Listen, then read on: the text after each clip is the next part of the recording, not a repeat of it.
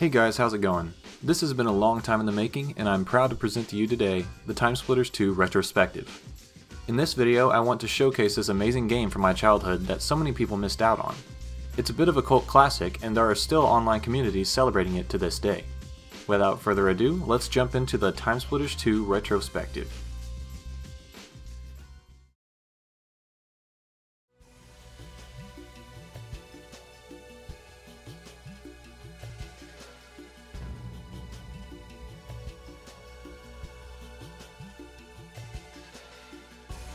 Timesplitters 2 is a sequel to the first Timesplitters game.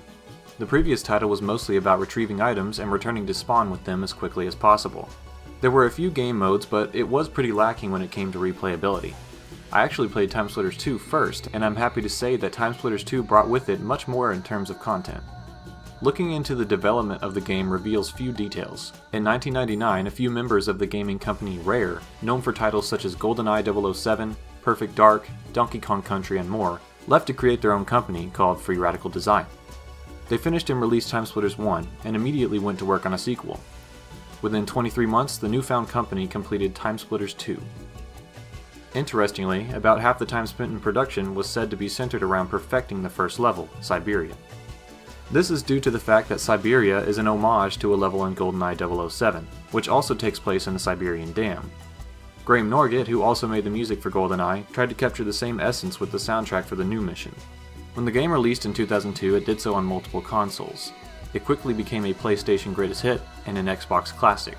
Regardless of that latter title, all they could come up with for a comment on the game was, "First Halo, now this," which just serves to put it back in Halo's shadow.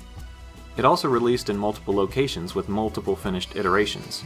For example, the PlayStation version had smaller window screens for the minigames, such as Anaconda and Astrolander, which we'll discuss later. Because of this, higher scores were possible on the Xbox and GameCube editions. In Japan, the game was released under a different title and strangely lacked the map editor function. It was now called Timesplitters: Invaders of History, which honestly does make sense. Several different cover arts were created for different countries as well.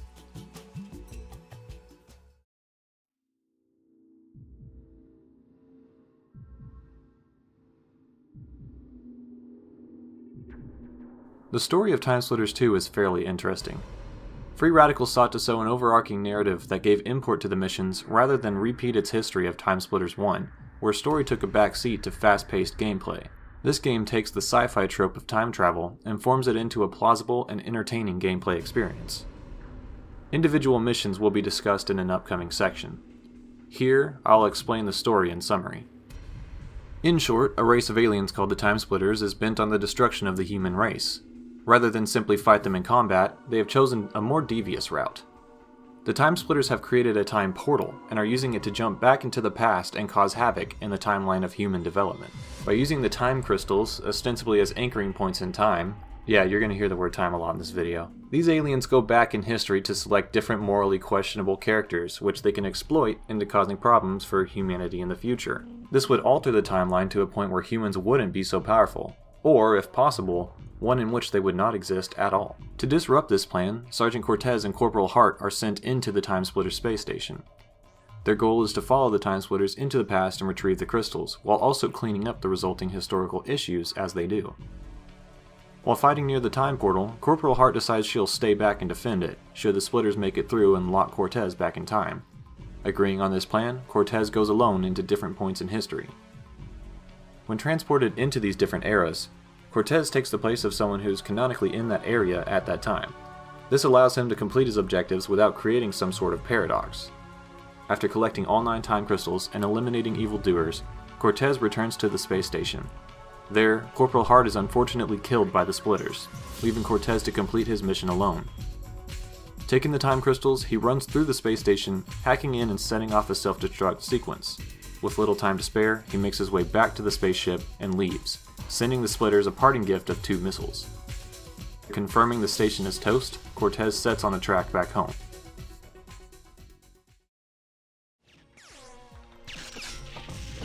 Ouch, yeah.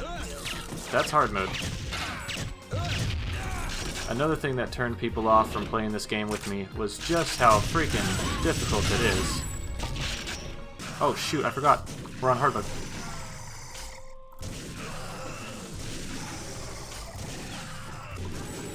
Yeah, it's okay. We're gonna die on this part, because this is too freaking hard. Alright. Even that deserves a restart. Alright, so what we're gonna do next is get shot in the face with a crossbow. Oh, that's it. That's the end. He hasn't even made it to it. Let's just watch.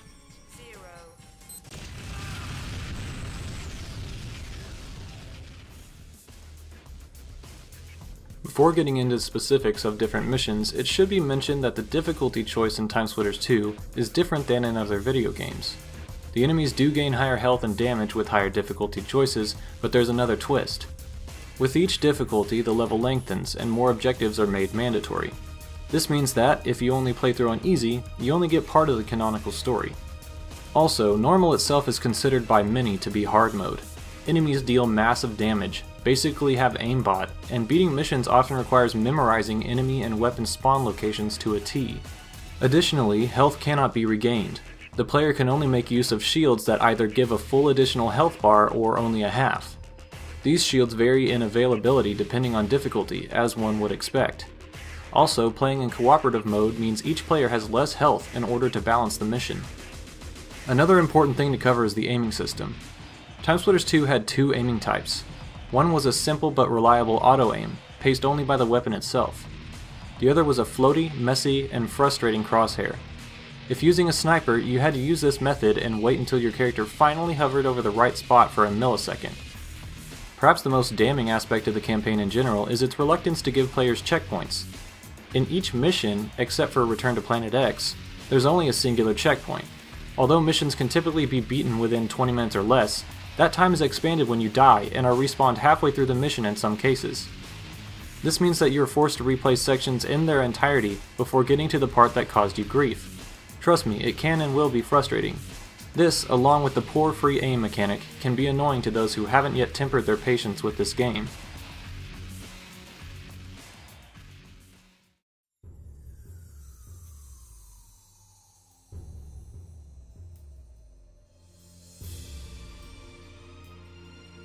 Now we will discuss the missions in detail. This section will describe the story events of each mission, the level design, and the musical accompaniment. The first mission takes place in 1990 Siberia, at the fictional Obelisk Dam, during the end of the Cold War. The player inhabits the body of Ilsa Nadir, who, along with her partner Gregor Lenko, has been sent to infiltrate the dam and destroy the recent discoveries made there. The Russians have found an organic specimen, a Reaper splitter that was preserved in the ice from over 10,000 years ago. This means that the Timesplitter who jumped to this location met a poor fate and landed at an ice deposit, unable to move or carry out any further plans. As it was holding a time crystal, that too was taken by the Russian soldiers. Ilsa and Gregor were able to find this enclosed splitter and explode it, removing any chance that it could be used for ill purposes. But the Russians had not only discovered the frozen splitter, they had also taken some of its DNA and spliced it into their soldiers, hoping to empower them. This had deadly consequences, however, leading to near zombification of the subjects. The resulting mutants were placed in detention cells behind laser walls. As Ilsa and Gregor made their way through the dam, they deactivated some of these barriers by obtaining a disk from the medical room and gaining access to the mainframe. This allowed the failed experiments to escape and wreak havoc on the station. Special forces were deployed to the location, attempting to destroy what remained of the mistakes. The duo of spies managed not only to destroy the special forces, but also the remaining mutants.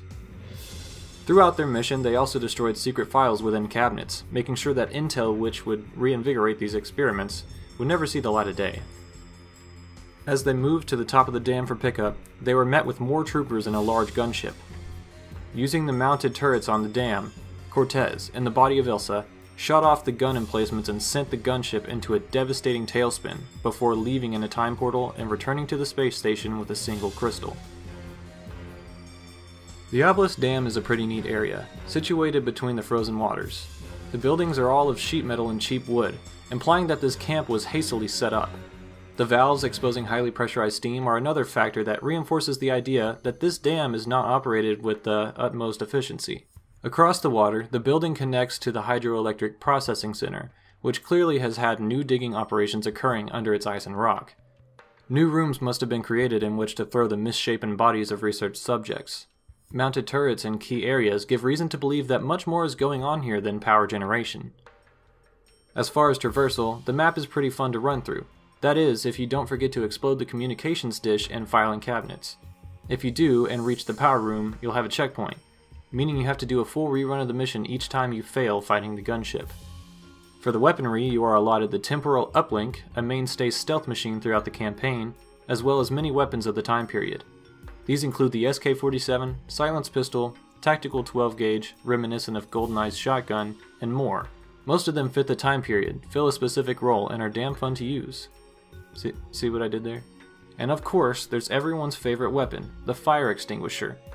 If aimed down, the player can fire it and run forward, relieving themselves of the burning sensation. If you're missing this tool, just run and hit the showers. Ultimately, the fists are the most fun weapon, because you can blast melons into little bits.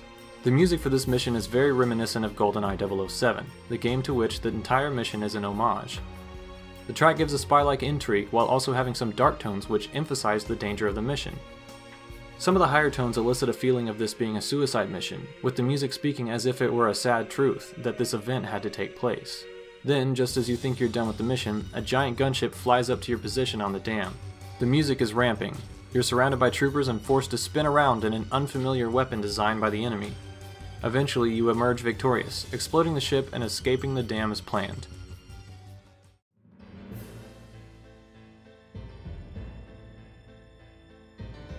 This time, Cortez takes the place of a detective in downtown Chicago called Jake Fenton. He works under the company of his boss, Lady Jane. The two of them are on a mission to infiltrate the new deals of a mafia boss named Big Tony. Many cops turn a blind eye to the crime as they are paid off, but Fenton could not allow this. He quit the force and now works with a group of good-hearted people who want to make Chicago safe. Big Tony usually runs a lot of forced insurance scams and sells liquor regardless of the prohibition laws, the barrels of which are drained by Fenton and Jane as they make their way through the town. Now though, he's been offered shipments of strange gems, including one large green gem which ends up being a time crystal. Unbeknownst to the Mafia, they are working with Timesplitters who ostensibly are disguising themselves as other shady human characters. Moving through the dark streets from the docks, Fenton and Jane kill any ill-doer that stands in their way. Eventually, the brother of the Mafia boss tries to escape in a squad car, attempting to spread these deals further out from the city. The duo stops him, blasting off a wheel and exploding the vehicle. Fenton and Jane then protect civilians as Mafia members enter O'Leary's, a bar referencing that from Perfect Dark. After these Mafia members are dealt with, they play some pool and then meet up with the informant. To shoot this shot, I don't know. This is a very difficult shot, especially. Well, I'll tell you what. We look at the cue ball. Oh my! Oh. Well, that was really. Did he break his stick? The informant is a man named Marco the Snitch.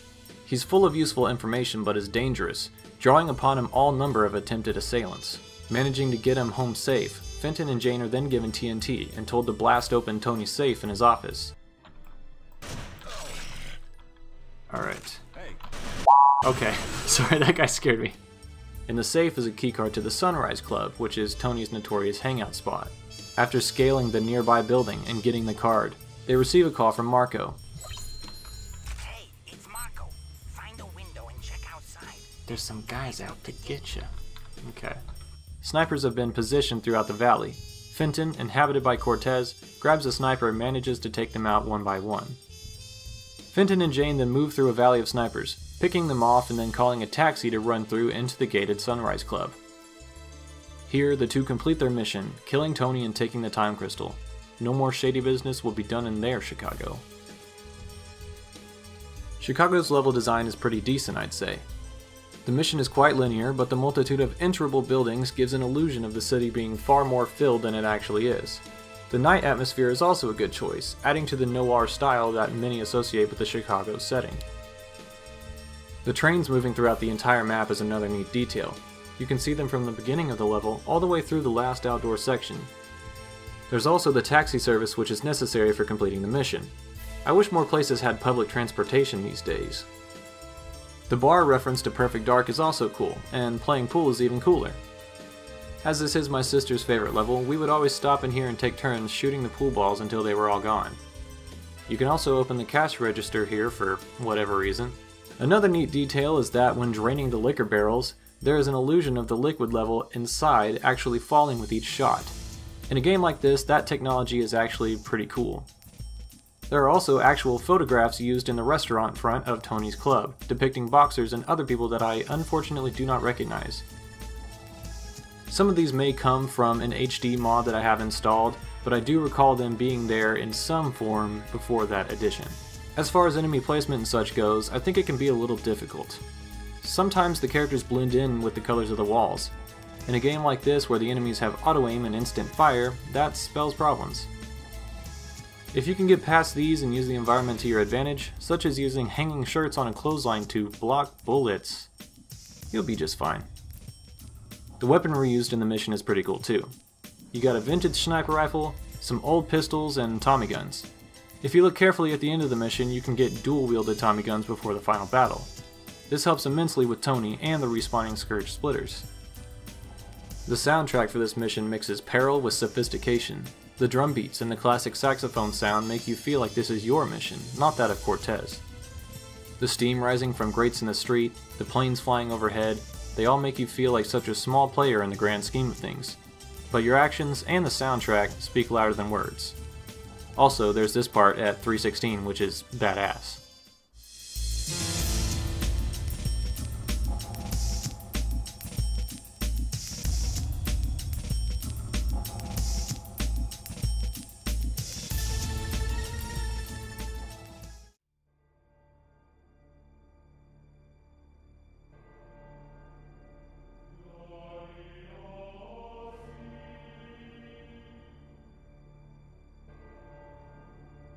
The third mission is probably the scariest, if not the most unsettling. Within the halls of the Notre Dame Cathedral, a creep named Jacques de la Moore has been kidnapping and holding virgin sacrifices. He has been offering them to what he calls demons in order to raise the undead and summon more followers. How he has achieved these powers is a mystery, but the Splitters must have something to do with it. As such, Cortez enters the scene in the body of Viola, a hero in a jester disguise. She, along with Mr. Underwood, seek to root out the evil that is being committed here. After rappelling down into the sewers of the cathedral, the duo come across bodies of murder victims that have been rotting away in darkness.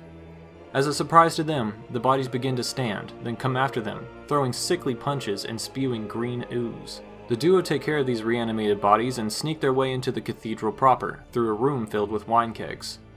Suddenly, flaming zombies burst through a wall and follow the two in a desperate rage.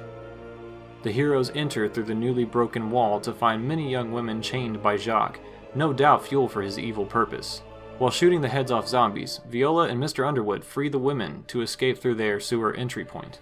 Not all is as it seems, though. Some of the captives are actually changelings, made to trick anyone who would dare try to stop the evil plans.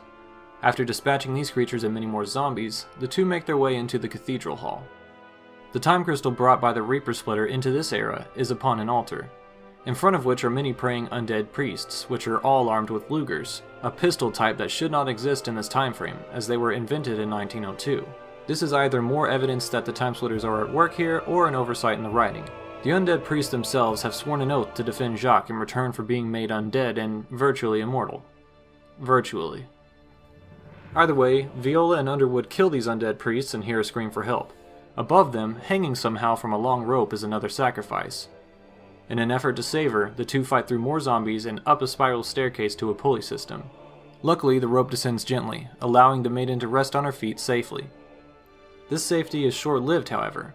Upon returning to the ground floor, Viola and Underwood are met with the maiden and the hunchback, her staunch defender. As soon as they rendezvous, zombies begin spawning in through time portals. The three are forced to defend against the onslaught while protecting the final maiden. With all of this done, the duo hope to ascend the final spiral staircase and make their way to Jacques' location. What they do not expect, however, is a giant demon spawning in the central cathedral, shooting energy lasers and missiles at them. To make matters worse, undead priests and sewer zombies are being teleported in through portals, making the situation even more dangerous. With the use of a handy shotgun, Viola destroys the demon and rids herself of the remaining zombies. She and Underwood then reach the outer rooftop area, where rain pours down by the gallon. More undead priests, along with the Scourge Splitters, are spawning in all over the balcony area. Barely making it through these enemies, the duo finally reach and put an end to Jacques, who claims that the Angels of Time were with him. This, no doubt, is referring to the Timesplitters who assisted in his nefarious deeds. Once Jacques is killed, the day is saved, and the work of the heroes is complete. As far as setting is concerned, I think this mission knocks it out of the park. It not only shows a viable entryway for our spy characters to use, but also takes into account that people use it for dumping bodies of murder victims. This just adds to the dread, realizing that these bodies never asked to be here causing problems. They were reanimated against their will. The fact that the zombies slowly stand once you pass a certain threshold adds to the fear, cornering you in a small area and increasing the tension. The dirty green water and metal grates are a good touch too, making this all the more believable as a location. Then you have the first jump scare, a sewer zombie reaching out from around the corner of the first flight of stairs. The wine room is also creepy. The amount of enemies spawned, as well as some being on fire, make the situation very tense. A neat detail is that the wine kegs, or blood kegs depending on which you think it contains, are actually there to put out fire should it catch on to the player. The room full of captives has always been a bit frustrating. The fact that enemies spawn and corner you with every step is really annoying. It makes sense, but if you don't have a quick trigger finger or are playing on console with the native aiming mechanic, this room will test your patience. If even one maiden is killed by a zombie, and once it starts it's near impossible to stop, then you fail the entire mission and need to restart, as you haven't hit the checkpoint yet. The changelings are interesting though. These are only in normal and hard modes, so they are a surprise if you're used to the easy difficulty. In the next room we are greeted with beautiful stained glass windows and open spaces. These windows can and will break if shot, an interesting detail. Within this room are pews facing the red altar upon which sat the time crystal. The undead priests are here, again, armed with a pistol that shouldn't be in this era. The creepiness factor is ramped up by the fact that they believe themselves immortal. This illustrates just how deeply rooted their belief is in Jacques' evil power. Moving on, the idea of having a maiden hang from a rope is curious. How does she get there? Why is there a rope pulley centered in the cathedral hall? Did the later demon place her here? Why was she not in prison with the others? There was room. Who knows? Moving into the next area, many triptychs and art pieces are seen. Then you get shot. Getting the double Garrix is nice, but a little annoying considering the enemy which has them shoots you with aimbot at Mach speed. And then there's one of the most frustrating things about the mission. There are flaming zombies that come down the stairs, forcing the player to run away or sit and let themselves die. This only serves to add boredom in my opinion. It just makes you sit and wait, really killing the pace. Another issue I have with the mission is that there are very few weapons you can use, forcing the player to conserve ammo and maximize their aim.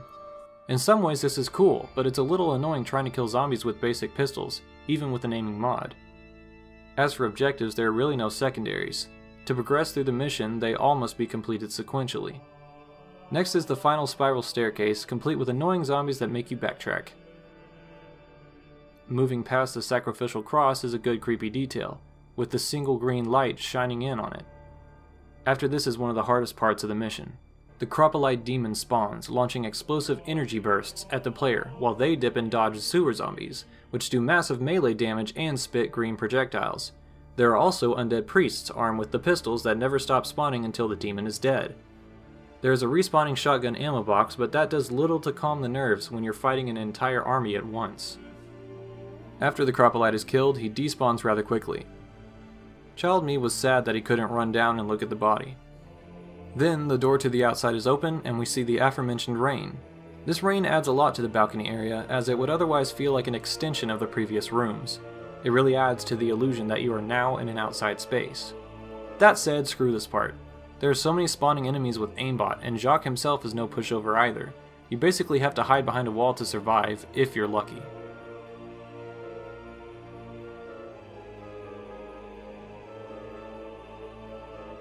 The music for this mission includes Gregorian chant and believable organ pieces.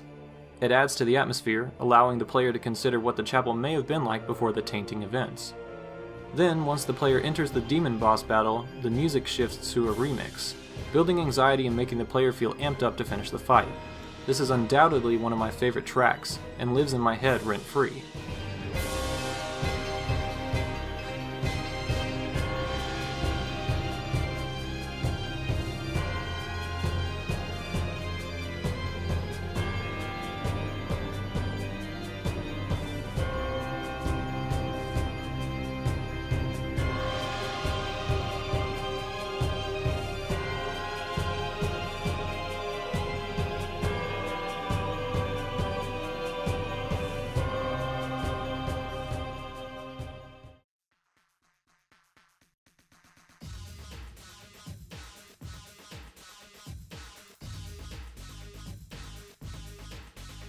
In this mission, Cortez takes the place of Hank Nova, a space pilot. Hank is accompanied by Candy Schuyler, another member of the Corps. Escaping his damaged ship, Hank lands on the alien planet X. He then witnesses a saucer fall from the sky, most likely the one he injured in the implied previous firefight. His goal is to reach the downed ship and prove its existence. This will allow him to share intel on the dangerous alien species of the Ozer and Mizermox. These two cousin species hate each other. One is green, the other red. While Hank and Candy move throughout the surface, these aliens fire on each other as well as them. Hank and Candy move through the corridors of the alien landscape before reaching a beach area. Using the gun emplacements, the two fend off waves of Mizermox. They then run through another rocky corridor and encounter exploding bug-like creatures. Continuing, the two eventually chance upon the downed Ozermox ship. This ship opens fire on the spawning Mizer, assisting Hank and Candy. Eventually, a portal appears below the ship, and Ozer foot soldiers exit and begin charging the beachhead. Taking advantage of this, the heroes enter the ship and spy through some of the surveillance systems in order to expose the hidden UFO foundry. After another large battle between all three parties, Hank and Candy move into the cliffs, finding a set of anti-air turrets. They use these to take out as many UFOs as possible, regardless of the species inhabiting them. Shortly later, the duo finds the foundry entrance they'd seen before. An Ozer UFO spins under an exit portal, preparing to launch. Nearby is a strange portal leading to a time when the first ship was intact. The two heroes enter this portal and search the ship for the time crystal, all the while dodging Reaper Splitters. Once they have it, Cortez, through Hank, enters the time portal and returns to the space station for the next mission. The first thing I have to say about the design of this level is that the introductory weapons are awful. The constant rebounding of plasma leads to ricochets that sometimes inadvertently hit the ones that fire them. This is also the only usable weapon for a large portion of the mission. At least in Future Perfect you can turn off the ricochet feature. The map is very similar no matter where you go. It's orange and rocky all throughout, making the building structures more interesting.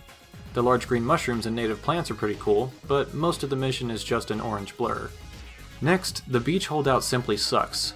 Enemies can and will run all around you, often killing you from behind. The gun is also very loud and has to be fired nearly constantly for a few minutes. The aliens also get to use an alternative fire mode on their weapons that the player does not have access to. Honestly, the whole section is just BS. There is a cool unspoken factor in the mission. Along the way, you can find 3 parts to build a homing launcher, one of my least favorite weapons and one I almost never use in the mission. However, the collectible bonus is neat. I just wish it was for something more useful. Also, the skybox has very visible render lines that steal from the immersion offered by the other levels. Through this laser door is a pacifist Ozermox that typically runs away in fear, only to stand at the beach and do nothing. He reminds me of a grunt from Halo, but has basically none of the charm. Next, we have these exploding bugs. They're extremely difficult to aim at and serve only to slow down progress in the mission. The green ship is really cool. The fact that both alien species will fight each other is something the player can actually use to their advantage. This mission gets some points for that. Also inside the ship, there is clear damage from the implied air battle between Hank and the saucer. Pretty neat. The following open valley battle is honestly something I've learned to just rush past. It takes a while and uses up a lot of ammo. The anti-air shooting section is okay. It offers some variety and makes the world feel a little more fortified by the alien inhabitants. The foundry room filled with ships is actually really cool, and my favorite part of the mission. The many ships lined up in order silently explains just how much firepower the aliens have. They are well prepared.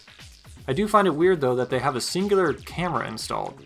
Like, why? Also, how and why does the single downed green ship have a connection to it? I just don't get that. Then we see another cool ship spinning around, which I like. After that, we get shot by super cheap aliens that spawn in. We then enter a strange looking time portal and go back in time, I think, to a time when the ship is intact and the crystal is there. This playthrough was the first time that I didn't get caught in a loop of backtracking to find where I was supposed to go. Again, the mission is a giant orange blur, everything kind of blends in. It also has extremely low weapon variety. It used to be one of my favorites, but now it's just something I rush through. Also, the mission has no checkpoint, so that sucks. The music on the mission, though, is full of energy and is super futuristic. It definitely does add to the power fantasy of blasting through an alien planet.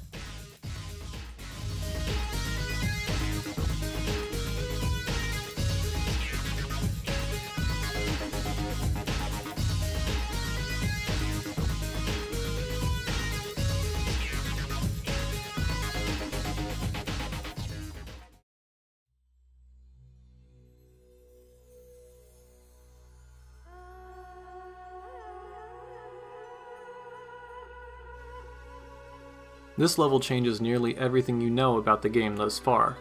In it, Cortez inhabits the body of Ghost, a young man that has been framed for a break-in. This guy's just minding his own business. Gets a claw hand to the face.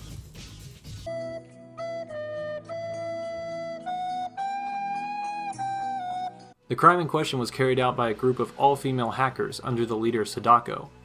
They framed him because he would not agree to join their gang and assist in the heist. This group entered a government research facility and stole a prototype cyber rig, one that is rumored to incorporate alien biomatter and technology. They then planted falsified computer records at the scene to implicate Ghost. When attempting to confront the hackers behind the crime, Ghost was beaten in combat by Sadako and thrown out of the train. They underestimated his fortitude, however, as now Ghost can follow one of his attempted assailants in order to find their secret base and record proof of their crime, thus clearing his own name. Along with Ghost is Chastity Detroit, a pro hacker who also used to work in the gangs in Neo-Tokyo before becoming an officer in the LAPD of the United States. She has vowed to assist him in clearing his name.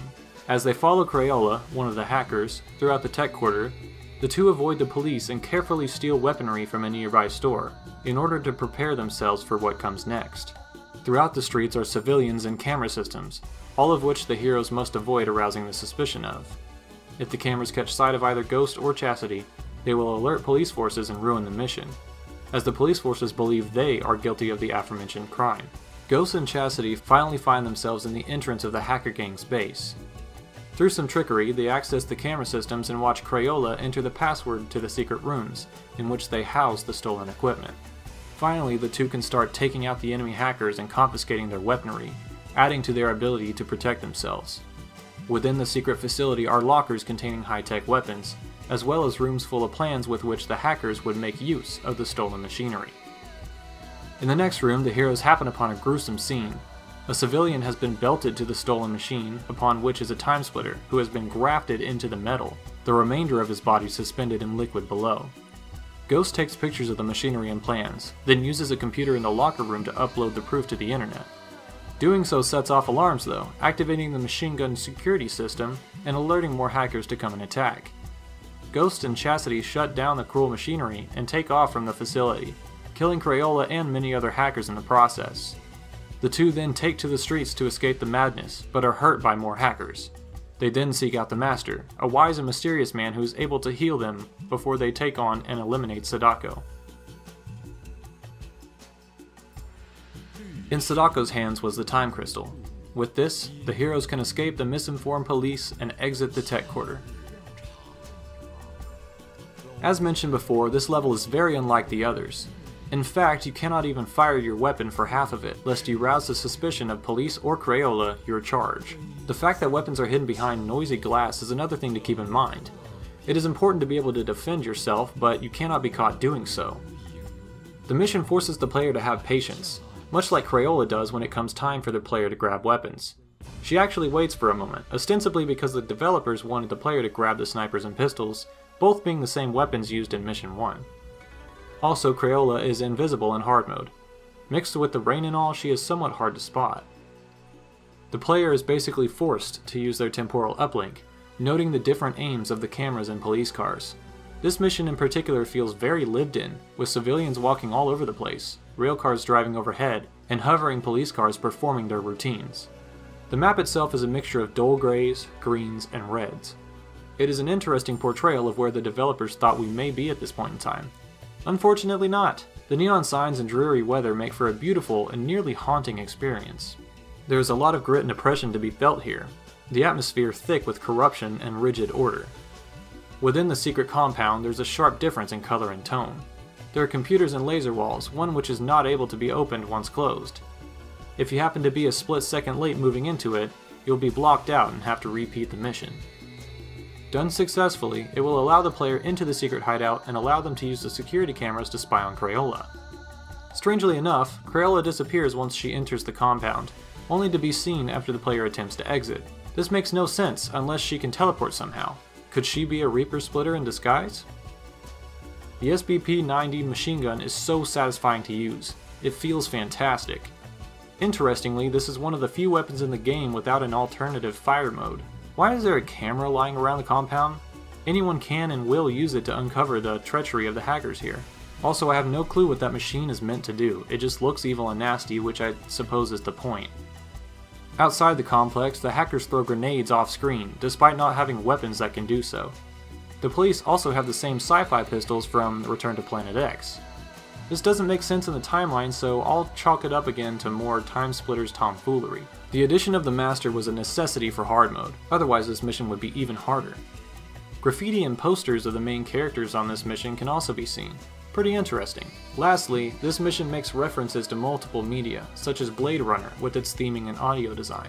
The 1984 novel Neuromancer, which now I need to read, is said to have inspired some of the cyberpunk themes. Also, the name Neo Tokyo is the same as that from Akira, also set in the year 2019. Beyond the visual atmosphere, this mission would not be the same without the soundtrack. I'm not sure how to describe it honestly. I've been listening to it on repeat actually while writing this section of the script. I'm not sure if the vocal audio being spoken actually translates to anything in English, or if it's simply gibberish, and I don't care. It fits the creepy atmosphere and, amongst the cross now sounds, simply makes the place feel alive. This is one of my absolute favorite tracks in the game, and within the top 25 video game songs of all time for me. Most of them are from Timesplitters or Halo, after all.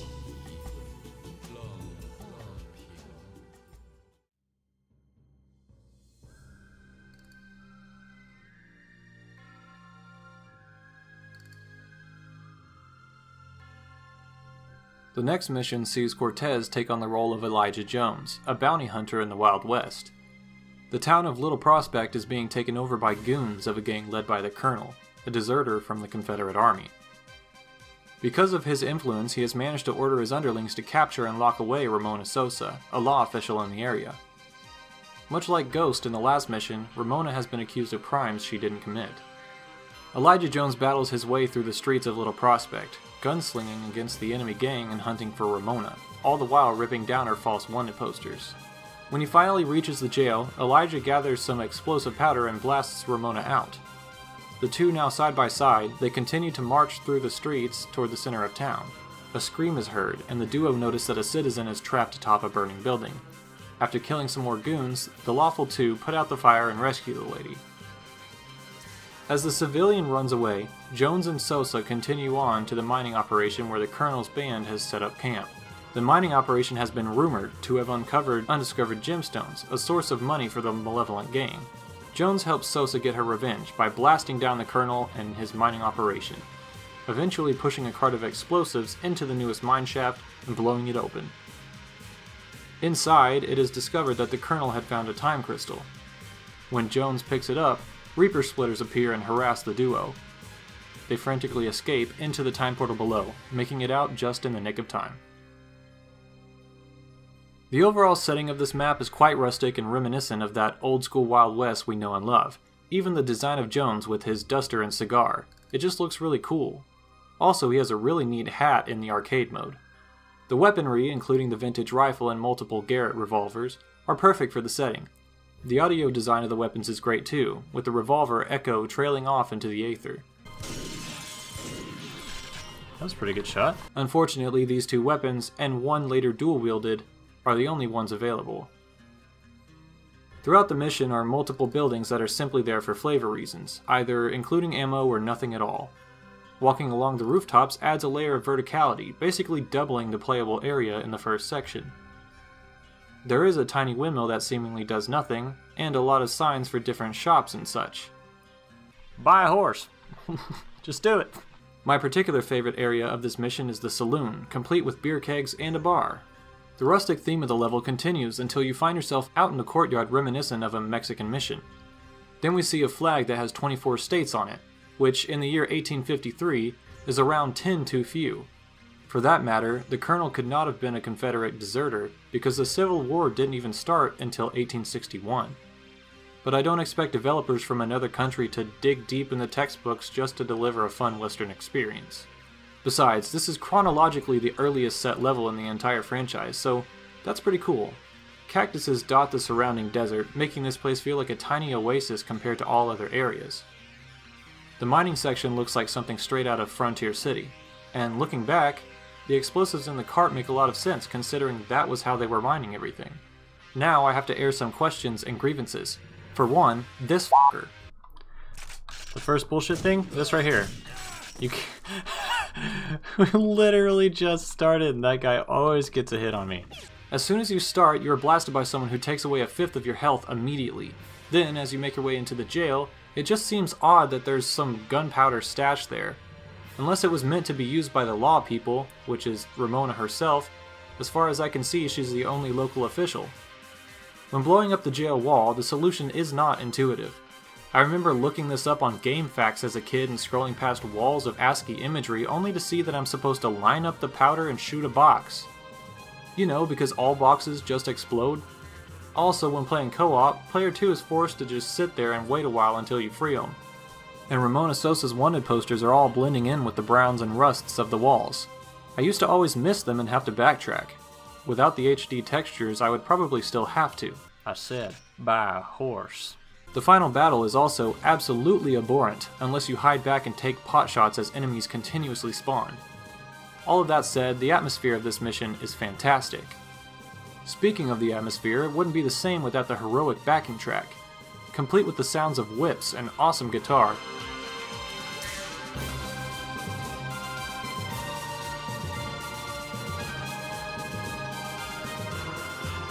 This song serves a bounty hunter just right.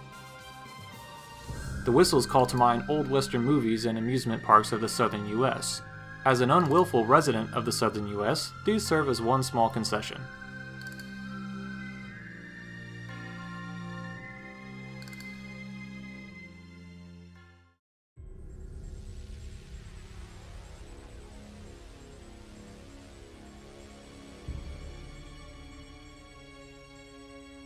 The hero this time around is Harry Tipper, a dashing rogue on a mission to foil the plans of an evil mastermind named Kalos. Has anyone ever told you you have a screw loose? Yes. On his island, the villain has a state-of-the-art atom smasher. This could be used for atomic warfare. Tipper awakes strapped to a chair beneath a high-powered laser. Behind the glass, his arch-nemesis threatens him and manages to escape. The station has been filled with bombs set to self-destruct, allowing Kalos to make his getaway while also potentially ridding himself of Tipper in the process. Through a bit of tomfoolery, Harry Tipper causes a malfunction in the laser, allowing it to blast him out of trouble. He then makes his way, along with Kit and Celeste, through the door and into the complex. Henchmen in yellow suits patrol the area, holding silenced pistols and forcing the duo to use stealth. Luckily, they happen upon a scientist who also doesn't want to be exploded. After saving him from the watchful eye of the henchmen, the scientist defuses the nearby bomb, adding time to the hero's escape. They later find their way through a corridor with more slowly opening doors, eventually reaching a second bomb. An auto turret threatens them from afar but is dispatched by Tipper. Once the minions are all taken care of, Tipper and Celeste notice screams from above. 2 scientists are on fire. The heroes put them out with extinguishers, allowing them to run and defuse the second bomb. Tipper extinguishes the fire, allowing the quarantine door to open. The duo are immediately fired upon by minions, some of which exit crates in a surprise maneuver. Within this hall is yet another bomb, this time requiring another crank to be spun, as well as the use of a magnet to scramble the machine. Continuing down the hall, the two destroy more turrets and minions, using some remote mines along the way to their advantage. After putting out another fire, they're let into the next room. The nearby lift is only a feint, and the two skip it, running along the floor to save more scientists from patrolling minions. They then take out the penultimate bomb. Rounding the corner, Tipper and Celeste clear the remaining guards and allow the final bomb to be defused. Now free of the pressure of time, the two slowly make their way across the ceiling, deactivating the lasers that would prevent their escape. After this, Kalos appears and tries to kill them. However, he has woefully underestimated his foes. He's exploded with remote mines, allowing Tipper and Celeste to take his time crystal and lower the levers in the particle accelerator room. They manage to do so, all the while fighting off both Reaper and Scourge Splitters. Once this is done, they make it to the time portal and exit. The design of this mission is nothing short of infuriating. The constant timer counting down, as well as the slowly opening doors and lack of movement options like jumping, are enough to make you want to rip your hair out. The mission absolutely forces you to memorize every single enemy and weapon spawn, devise strategies, and stress out until the very end. Also, the checkpoint is so early in the mission, this means you have to redo the most annoying bomb like 10 times before getting everything correct. Also, some areas are just a feint, such as the previously mentioned elevator, causing you to waste time and thus fail the mission. The levers at the end require you to activate them like 20 times before they fall. You have to be perfectly aligned as well. While doing all 3 of these, you're constantly harassed by overpowered splitters that never stop spawning. It is an immense relief to be done with this mission. As far as the art direction goes, there's nothing but praise. Tipper looks badass and adds some humor to the game. He has a cool blue tux and some shades to boot. The walls and metal floors add to the industrial focus of the mission, which fits well with the introductory cave section. Although we are told this takes place on a secret island, it would seem less likely if it weren't for this intro scene. The henchmen all look like bananas, or minions depending on how scarred you are by Facebook memes. The black-suited henchmen have more health and typically have snipers, which can be really frustrating but pose a challenge.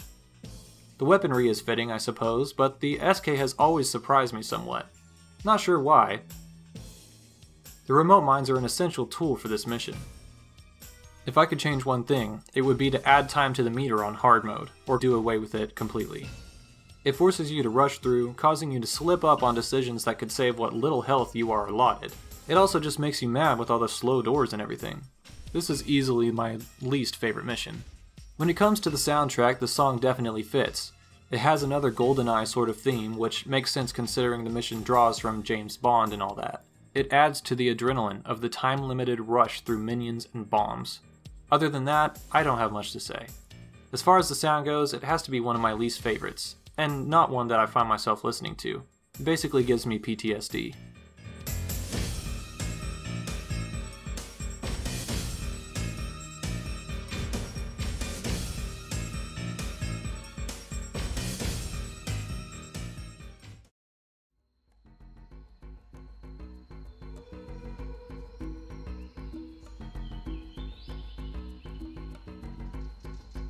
Cortez takes on the role of adventurer in this mission.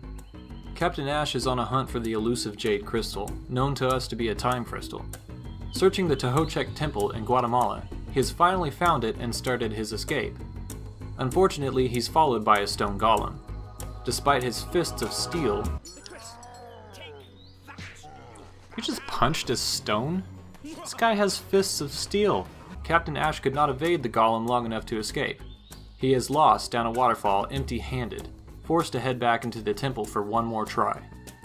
Along the way, Captain Ash and his sidekick the Jungle Queen find mischievous monkeys throwing exploding melons at them. Into the ruins, they are confronted by indigenous tribesmen who are attempting to protect the time crystal. A wood golem appears, making it clear that the spirits of the region are discontented. Through some ingenuity, they manage to set the creature on fire. After taking him out, the duo make their way further into the ruins, only to find and dispatch another wood golem. Further wrapping around spiderweb-filled halls, Ash and the Queen make their way into a courtyard of pillars. Cortez, skilled in combat but challenged by puzzles, takes forever to manage the pillar solution, making Captain Ash look like an idiot to the Jungle Queen. Once done, the next door opens up and the two are allowed to enter the next area. They take out an evil monkey and throw a switch, letting the nearby waterfall dam break. This causes more tribesmen to patrol, as they know Ash and the Jungle Queen are nearing the temple proper. They drop through a stone corridor and find themselves at the base of the temple ziggurat. Within are even more tribesmen, skilled with their crossbows and relenting for nothing. In the distance, the crystal is seen. This tantalizing sight is but a lure, bringing Ash and the Queen further underground and into the lair of the tribesmen. The two find themselves in rooms with two major dangers. One, there are giant stone golems after them, searching for revenge. There are also more stupid monkeys throwing melon bombs. The monkeys are dealt with in a conventional sense, while the golems are caught in trapdoors. This process is repeated in another room, testing the patience and ability of Ash and the Queen. A trapped hallway awaits the duo, but with patience they clear it. They find themselves locked on a bridge above a howling abyss. All around are stone faces, which turn to reveal evil laser eyes. How the tribesmen acquired this ability with masonry, we will never know. Again, I'm blaming the splitters somehow. Once all the laser stones are dealt with, a high priest and regular tribesmen flank the team. They are quickly killed, as Ash and the Queen make their way to the totally not inspired by Indiana Jones like the rest of the mission room, where they must escape a giant rolling boulder. Finally, the two make their way into the treasure room where the crystal resides on a pedestal in the center. Using some convenient grenade launchers, they manage to kill the stone golems, take the crystal, and escape. Cortez returns to the space station with the penultimate crystal, noticing that the splitters have almost broken through. Only one crystal to go, and time is of the essence. This mission is one of the most aesthetically pleasing. The jungle plants and mixtures of gray, brown, and bright green are all very cool. I find myself able to forgive the clear skybox barriers. The walls of ruins all around suggest that the tribe has been here for quite some time before managing to create their major temple. Based upon the fact that this temple is located in Guatemala, it would have to be the Maya who are represented here, if I have that correctly, hence calling them the Aztecs would not make any sense. Actually, this doesn't make sense at all with the timeline, as the mission takes place in 1920. My inclination is to believe that the Timesplitters have entered this area and persisted as though they were tribesmen, further causing a rift between peoples in human history. It should also be noted that there are inherent issues with a colonial explorer further stealing and intruding on native people. I just wanted to touch on that in case the disclaimer in the intro wasn't clear enough. Anyway, moving on. The monkeys all around the mission are a funny addition and can be commonly heard giggling as you make your way through.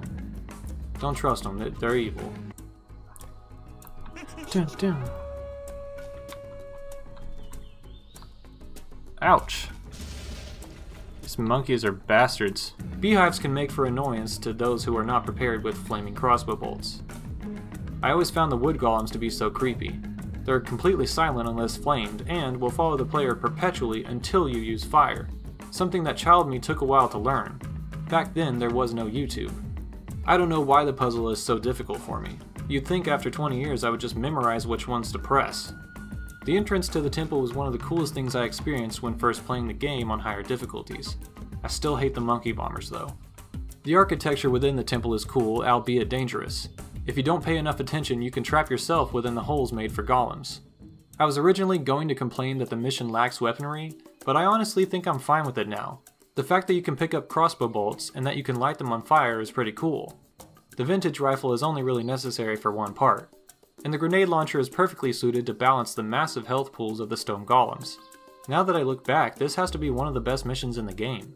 Adding to the Indiana Jones inspired atmosphere is the soundtrack. Captain Ash runs through the mysterious ruins of Tehochek while listening to the drum beats of native instruments, accompanied by chirping tropical birds. The beat sticks in my head often. The change of the music once you reach the temple is also really cool. It highlights that this is no longer just a romp through the rainforest, but a deadly mission in which you must succeed. Very cool stuff.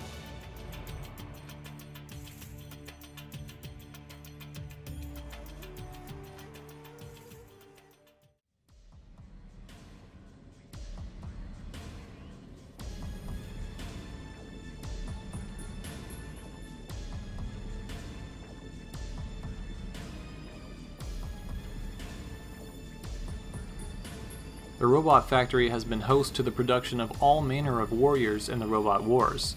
These battles have spread death and destruction all over the galaxy. Although the war is technically over, this factory has not stopped. An evil child known as the Dark Machinist has rebooted the complex. He has lost multiple limbs and parts of his body during the war.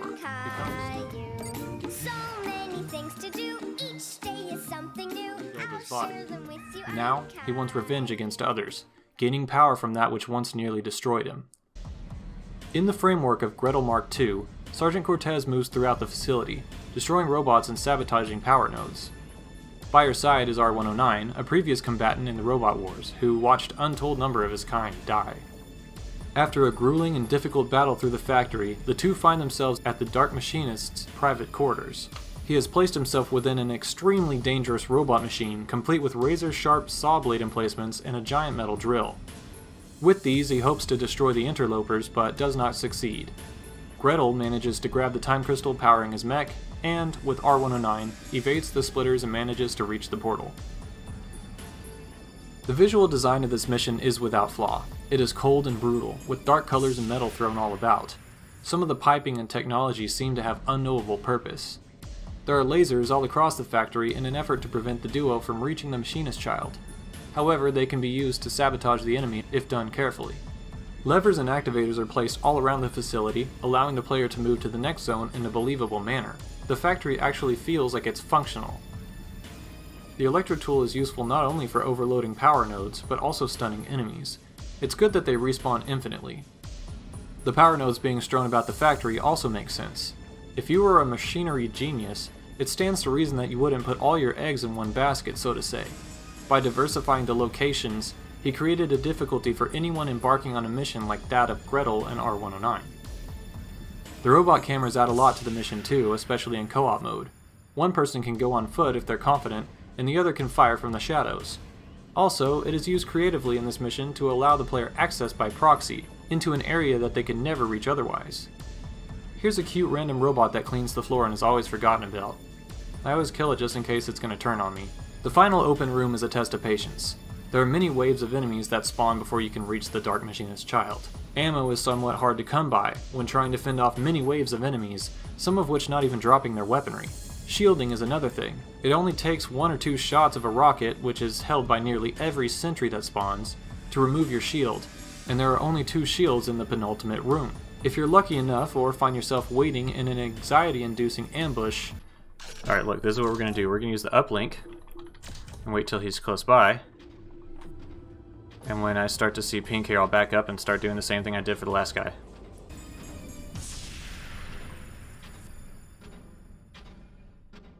The sound of those footsteps is menacing. Okay, he's there.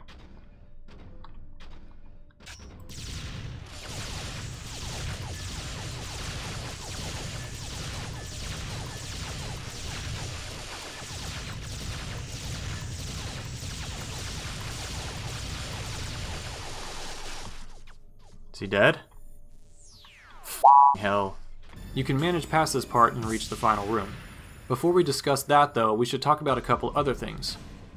1. The mission is very long. If you fail, it takes forever to restart. The summary of the story for this mission was short because, honestly, not a lot is said and not a lot of things happen other than, fighting their way through the factory. So I figured I would leave that part brief so we could get on to the next parts here. Number 2, the enemies. There's a wide list of enemy types, each one behaving differently than the last. First, we have the chassis bot. They spawn with the annoying sci-fi guns that blast ricochets all over the place. The chassis bots are expendable and know it, thus they blast with abandon. Luckily, they're fairly weak and easily stunned with the electro tool. Next is the sentry bot. These are far too bulky and hit like a truck. They're often armed with rockets or laser snipers as well, which only compounds their difficulty. The sound they make when hunting you down is nothing short of terrifying.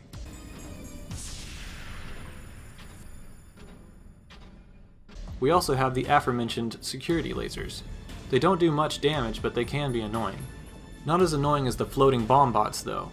These things are super quiet and can easily surprise and overwhelm the player. They force you to backtrack, one of my least favorite things in a mission that is already super long. The canister turrets are also interesting. They have 2 modes, a stationary turret and a mobile form. The mobile form is easy to kill if you either blast the head or stick a nade to it from the plasma auto rifle. However, if you step too far, it becomes momentarily immune, meaning you have to kill it from a close range. The turret form requires you to aim between the lid and the canister, which could be annoying in a pinch. Finally, we come to the last room. This boss is bullshit. Have a fun video of me beating him on my first try while recording for this project. Some of the stuff on this is just bullshit, including what you're about to see, which is this monstrosity. Yeah, how do you... Yeah, how about that? Yeah, just go ahead and come on out. Come on out, man. Come on out, friend. You're fine. Alright, do I have anything I can use? Okay. Well, I'm gonna have to run into one of these side doors. Probably that one or this one. And just run around, wait for one to open up, run in it, grab ammo, turn around, blast this f***er in the face right here. And then grab the time crystal, which is behind him, up on the ramp there.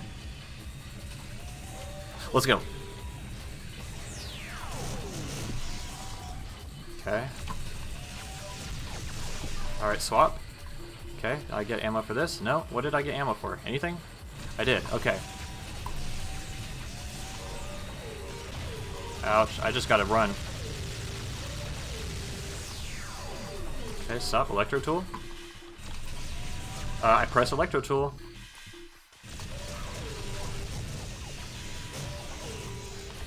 Okay, swap, go back. Alright, he's dead. He's dead. Now I just gotta grab the freaking crystal and run in. My heart is absolutely pounding right now. Okay. Before I grab it. Nope. Oh, he's already here.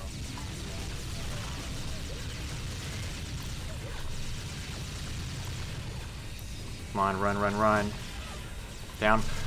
Nope. You. You. Run, run, run, run, run, run. Go. Holy shit. Oh my god, look at our health. The hardest mission of the game. First try. No death. One run. And we finish with a tiny, tiny sliver. The track for this mission is creepy but fitting. The atmosphere is cold and uninviting. Not much more to say about this one. The final track, however, borrows from the scrapyard and is an industrial banger.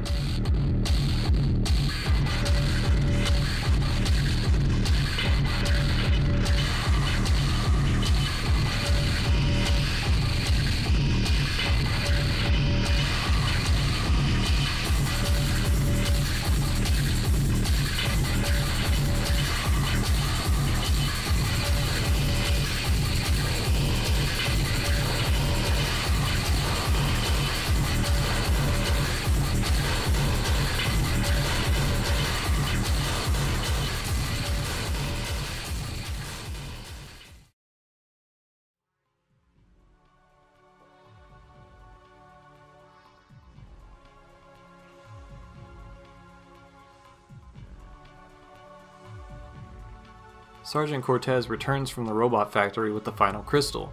As he does, the splitters break through and unfortunately kill Corporal Hart. Now, Cortez runs around and sets self-destruct charges before beginning his escape alone through the facility. Eventually, he grabs a spacesuit and makes his way outside. Timesplitter ships are flying through space in order to escape the station. Cortez prevents this, blasting them all down.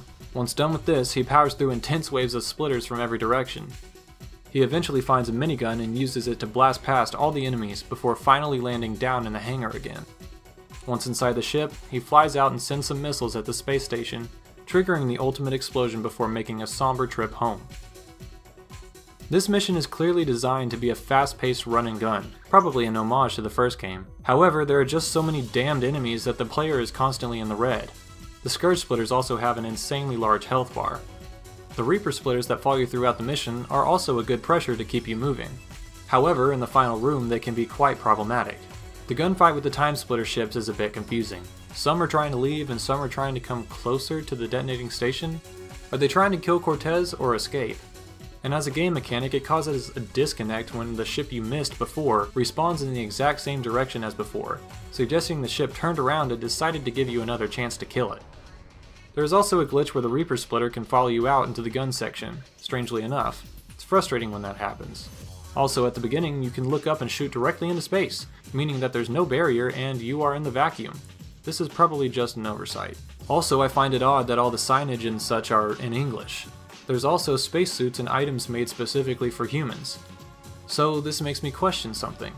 Why is the Timesplitters portal built into our own station? Did they bring it from elsewhere to here and install it? They seem to know how to use the controls and all that. It just seems odd since it was never mentioned, and when the next Timesplitters game begins, the humans have a different type of time portal they've ostensibly created based upon the technology of the first. I think I'm looking too hard into this. The last section of returning to the ship and escaping while something blows up is so quintessentially early 2000s. Not to mention a near exact ripoff of Halo CE's ending. The credits roll with the point of view being a never-ending journey through time, until they notice the fact that no monkeys were harmed in the making of this game. As far as the story goes, it is fairly basic, but has a lot of charm considering you visit such varied time zones and get to use many different contemporary weapons. The way that the time crystals were woven into history is also pretty unique, showing that some of the splitters didn't know what they were getting themselves into. The soundtrack is extremely fitting to each mission and helps to provide a memorable experience. Another thing you won't forget is how dang hard these missions are on higher difficulties. Throughout the video thus far, you may have noticed some complaints about the challenge threshold. Notice I was playing on hard mode the whole time. Some may even think I disliked the game because of some of the things I said. On the contrary, this is one of my favorite video game campaigns of all time. It is so varied in the gameplay style, especially for an FPS. There's always something new being thrown at you, and it doesn't take itself too seriously. Battling through all of the difficult enemies and frustrating scenarios is always rewarded by the music and future scenery, not to mention the unlocks made available for the other game modes in the title. Did I mention there are other game modes?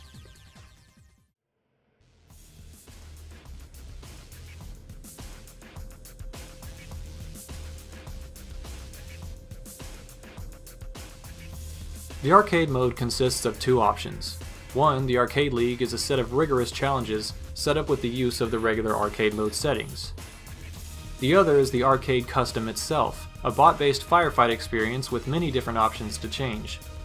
Some of these include allowing character-based stats, changing the background music, and setting what weapons and bots can spawn. Power-ups also appear, including speed boost, shrink, invisibility, and damage boost. The arcade can be played in either chilled, normal, or frantic difficulty settings, all of which change the speed and reaction time of the bots in play. If using a LAN setup, up to 16 players can play together, much like Halo, but with no bots present. There are 16 game types in Timesplitters 2's arcade. Deathmatch is a free-for-all murder spree akin to Basic Slayer in Halo. Team Deathmatch is Team Slayer, and offers a total of 4 teams to choose from: red, blue, yellow, and green. Capture the bag is equal to capture the flag. In Bag Tag, there is only one bag at a single spawn point. This is basically Oddball from Halo, where the person holding it the longest will win. Elimination is Deathmatch with limited lives and respawns. Shrink is a version of Deathmatch where the lower in place you score, the shorter your character becomes. This offers an advantage to those doing poorly, as they are now harder to hit. Flame Tag is kind of annoying. You try to avoid being tagged and set on fire. Whoever has the longest time spent on fire before shedding it to other players will lose. As if that weren't enough, you have Virus. She died of the green skin 3.3 hair mustache virus. This time, one player spawns with green fire on themselves and is tasked with spreading to all the others, who also die and respawn with the fire on them. The goal is to be the last one lit on fire, or to beat the time limit. In small maps, it's really infuriating. Sometimes you may spawn right next to the person who spawns with the fire. Oh! In which case you end the match in a matter of seconds. Real fair. I apologize if I yell this shit. Oh shit! Okay, yep. There you go. Gold. Okay, let's be done with that. Ugh, I hate it. Vampire is a deathmatch, but with a blood meter that refills with each kill. If that meter empties, you die. Leech is somewhat similar. If you shoot other players, you regain health, but you don't have to keep up a secondary bar. Regeneration is basically what it sounds like. Player health regenerates over time in Deathmatch. Thief is kill confirmed from Call of Duty. You basically have to kill people and take a giant monkey coin that they drop. If you don't grab the coin, you don't score. Coins also can be stolen from other players. The Gladiator is the same as Juggernaut from Halo. One player is the Gladiator, marked by a white aura. Only the Juggernaut can score. The goal is to become the Juggernaut and rack up as many points as possible while in power. Zones is a territories match. Different areas on the map have lit pedestals. Running over a pedestal will change it to your team's color, meaning you own it. With each passing second, points are awarded based on the conquered zones. Hit. Dude, direct hits with a nade launcher. Do they make you less accurate or something? Or is that like something about this character is that she's very inaccurate?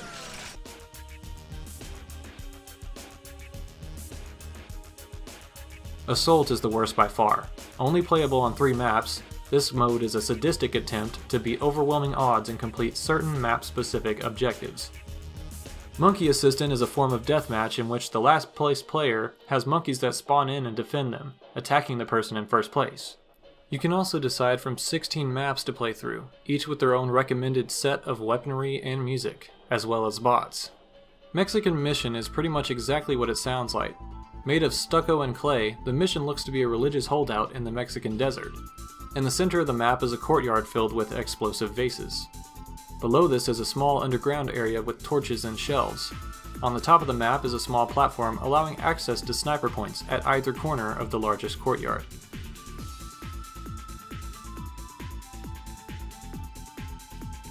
In the middle is a bell that rings if shot.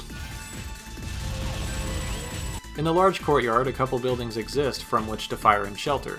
There's also a large water fountain in case the player catches fire. The song for this mission is an absolute banger as well.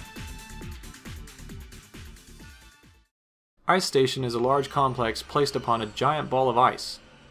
In the distance is a grayish planet surrounded by stars. Within the central complex is a 3-level building with gun emplacements on the corners. The player can also enter and exit from the wide windows once broken. On the corners of either side are small, 2-story bases offering sniper positions. These are colored red and blue to distinguish themselves. There is also an underground section that has an exit toward the long bridge off the edge of the world. There are also 2 exits on either side of the red base. The darkness of the space around begs the question, are we in space? Who knows, but the music takes up more of my attention.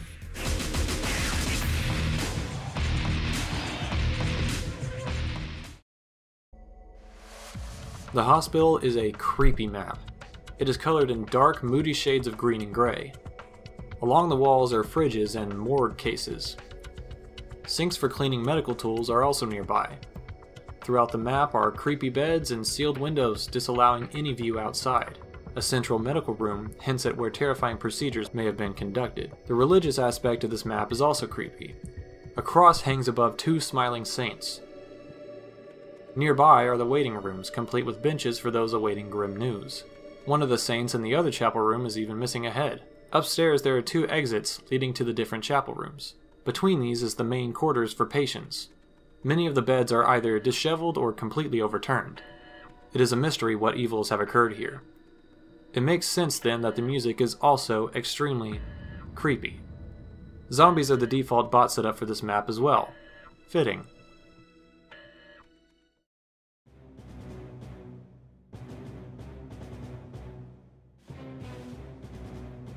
Training Ground is the next map, and is the setting of one of the hardest challenges in the game, which we will discuss later.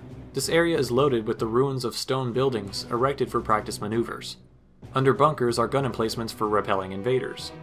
Within the primary bases, there are machines lining the walls and camera controls. These link to remote machine gun turrets that the player can make use of. On the far wall is an active camera that always shows the real-time events taking place near the waterfall, which is the central part of the map. Moving to the low ground, we find the other base. This base is covered by natural rock structures, and draws to mind the Battle Canyon from Halo CE.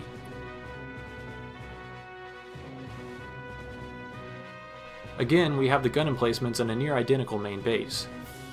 There are 2 accessible machine gun turrets from which to fight enemies. The soundtrack includes the sounds of bullet fire and explosive blasts. These add to the stress felt by the player when charging the enemy, especially as the trumpet comes on playing a war song.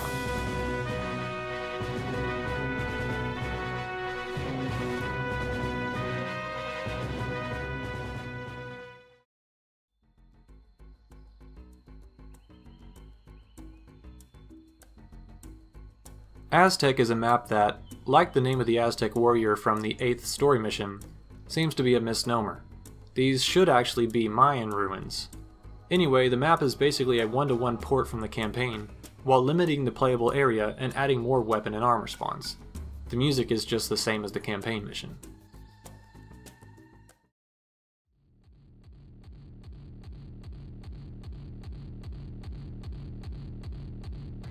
Scrapyard is a junkyard full of disposed robots and machines from the Robot Wars.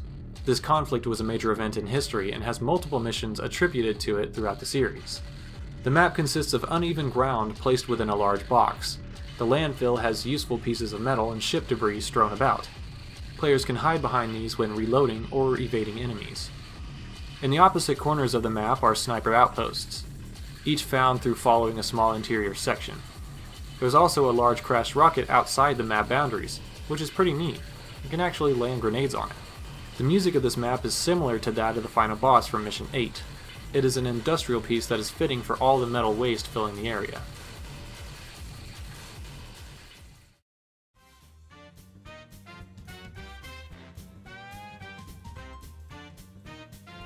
The nightclub is an extended version of the final boss room from Mission 2.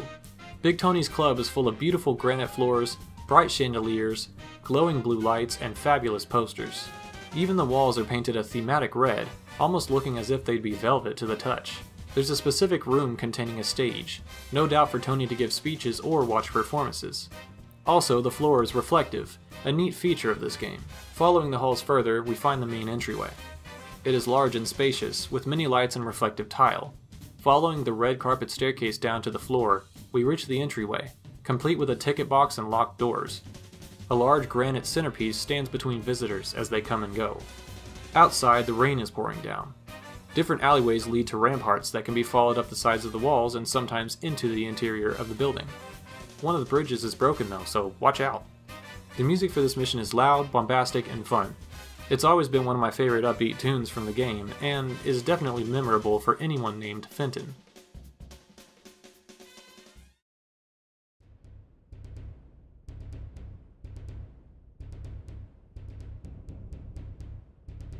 The hangar contains a large open warehouse with a single plane inside.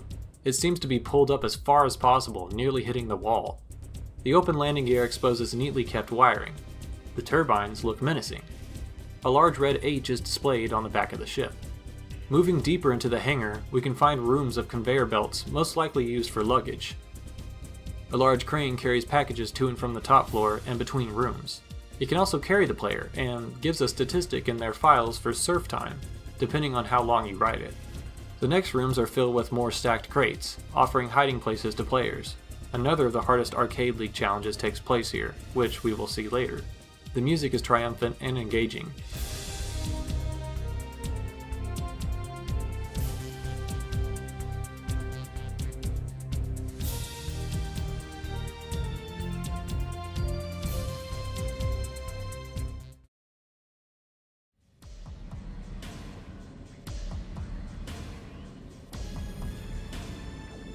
This map is centered around the penultimate room of Mission 9. It also has the same music. Nothing much is left to say about it, honestly. There are many dead ends, and honestly a more creative map could have been made in my opinion.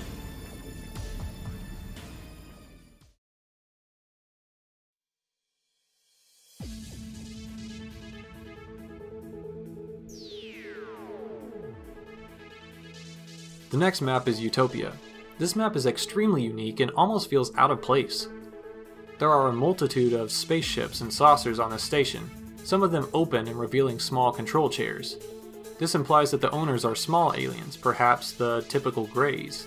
Moving through this facility shows the player oddly twisting tunnels and claustrophobic pathways. The windows are colored differently depending on the hall, helping a bit to orient the player on the map. There's a control room of orange panels, which is interesting. The skybox is a terrible repeated cloud pattern from Return to the Planet X. And the planet in the distance seems to be the same. Maybe these are nearby one another. Next, the player sees a room with tall windows and a cylinder full of fire. This room is very cool and leads the player back down into the room with the ships. The music in this map is weird, funny, and likable, including comical alien chants and techno beats. This is one of the few standouts of the arcade maps. Something that compounds this uniqueness is that it is the only map to my knowledge that is not used in either the main story, Arcade League, or challenge modes.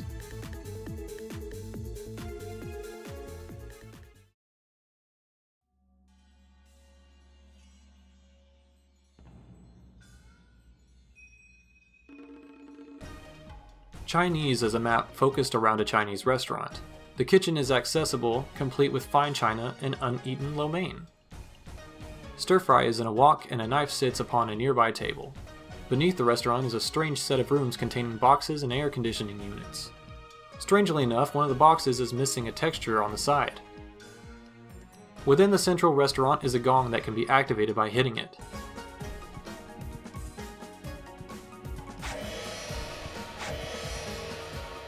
There are also two bathrooms, one of which implies that someone is having a bad day. Green bamboo lines the walls of one room, with red lining the walls of a near identical room. Glass in the dining rooms is painted with cherry blossoms. Seating arrangements are divided by the glass and have comfy white pillows on which to rest. Outside the restaurant are neon signs. One of the signs on the wall is a collection of Chinese characters, professing spirit, energy, peace, and life. A quick Google search confirms some of these characters, but I'm not fluent enough to know if these are entirely accurate. They may also be drawn in from the HD modification I used in this game. The song draws from traditional Chinese instruments mixed with technological beats and drums.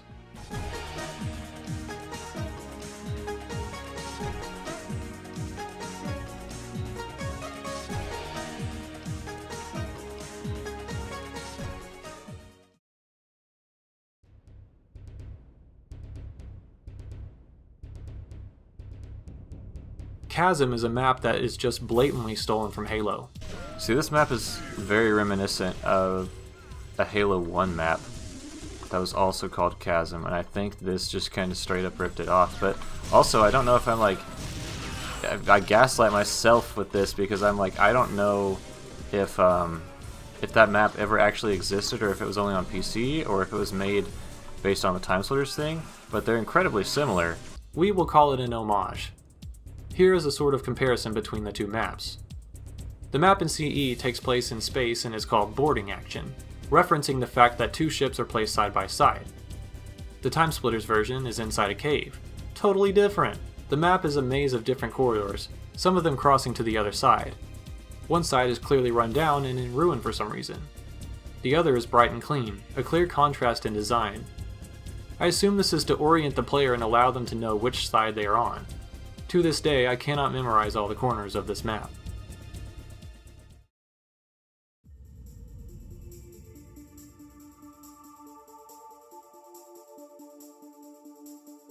The next map is Streets, the Timesplitters 2 version. This map is how it sounds and takes place on the streets. Some things to note are the buildings on the sides, through which strategic attacks can be carried out. There's also a lot of graffiti, one of which looks like Santa holding a pistol. A plane can be seen and heard flying through the air above the player. The snow, along with a beautiful song, is one of the best atmospheric experiences in the game. This track is actually one of my tops from Timesplitters 2, and is even better than the original Streets track, which I also like.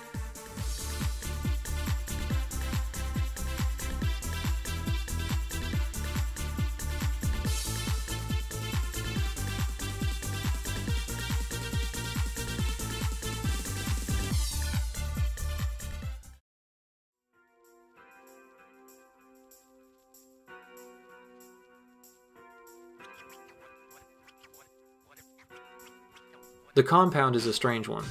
It's a shipping courtyard with a garage attached. Within this garage are strange green rooms with domino flooring that reminds me of Italian restaurants. Rusted walls and shipping crates offer protection from enemies, but not the rain. Only the few interior buildings on the map can share that.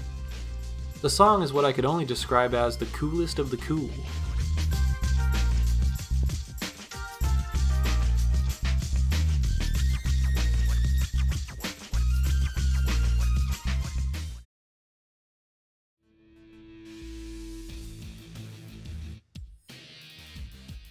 The site is a construction site located in the middle of a city. There is an unfinished sewer system through which effluent and players can move about. Pallets of tiles and bricks dot the outside. A building is partially completed with exposed girders. These can be climbed and used for a surprise attack. In the center is a trailer most likely used for rest and meetings of the workers. The song is pretty good. It's another cool track, sounding notably heavy and full of electronic guitar.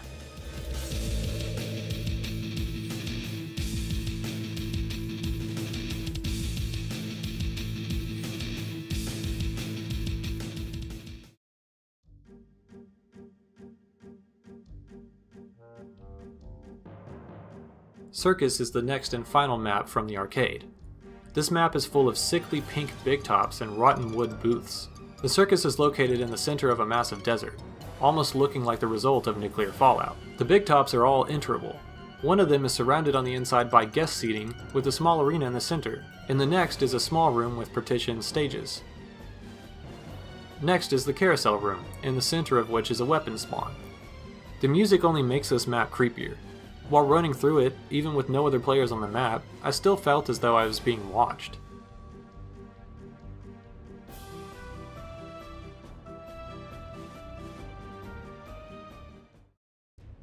This game has 126 characters. Many of them are visible throughout the campaign, with a few being holdovers throughout the Timesplitters series.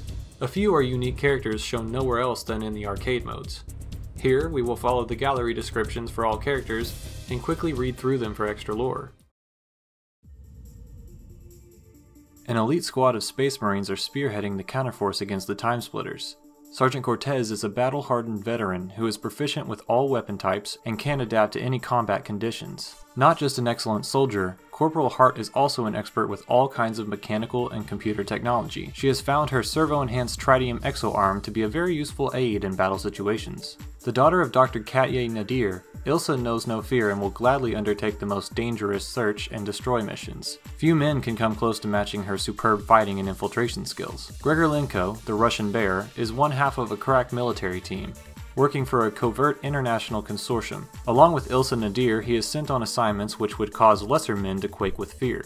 Jake has been battling bribery and corruption in Chicago ever since Big Tony came to town. Tony lost him his badge and had him run out of town, but now he's back, working for Lady Jane's agency and looking to settle the score. This hot-blooded socialite skips Swiss finishing school to set up her own private investigation agency in Chicago. A stickler for fashion, you'll never catch her with anything but the latest in haute couture and semi-automatic weapons. The child of a reclusive aristocratic countessa, Viola assumes the guise of a traveling troubadour as a cover for her true mission, to destroy evil wherever it bears its ugliness. Mr. Underwood has debunked table rappers and fake mystics all over England. Reports of true supernatural phenomena have brought him to Paris. He has joined forces with the Lady Viola to share intelligence in the battle against Jacques de la Mort. Some guys just have it, and Hank's one of them. He's seen things you people wouldn't believe. Attack ships on fire off the shoulder of... well, whatever.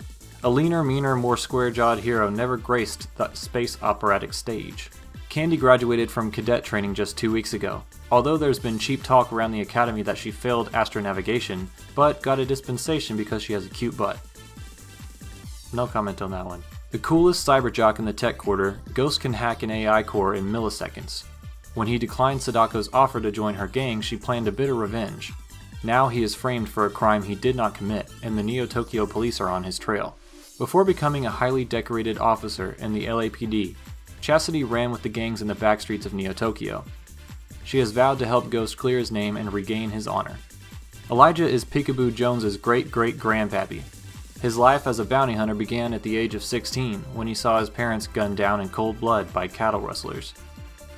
Since that day, his mission has been to confront injustice wherever he finds it.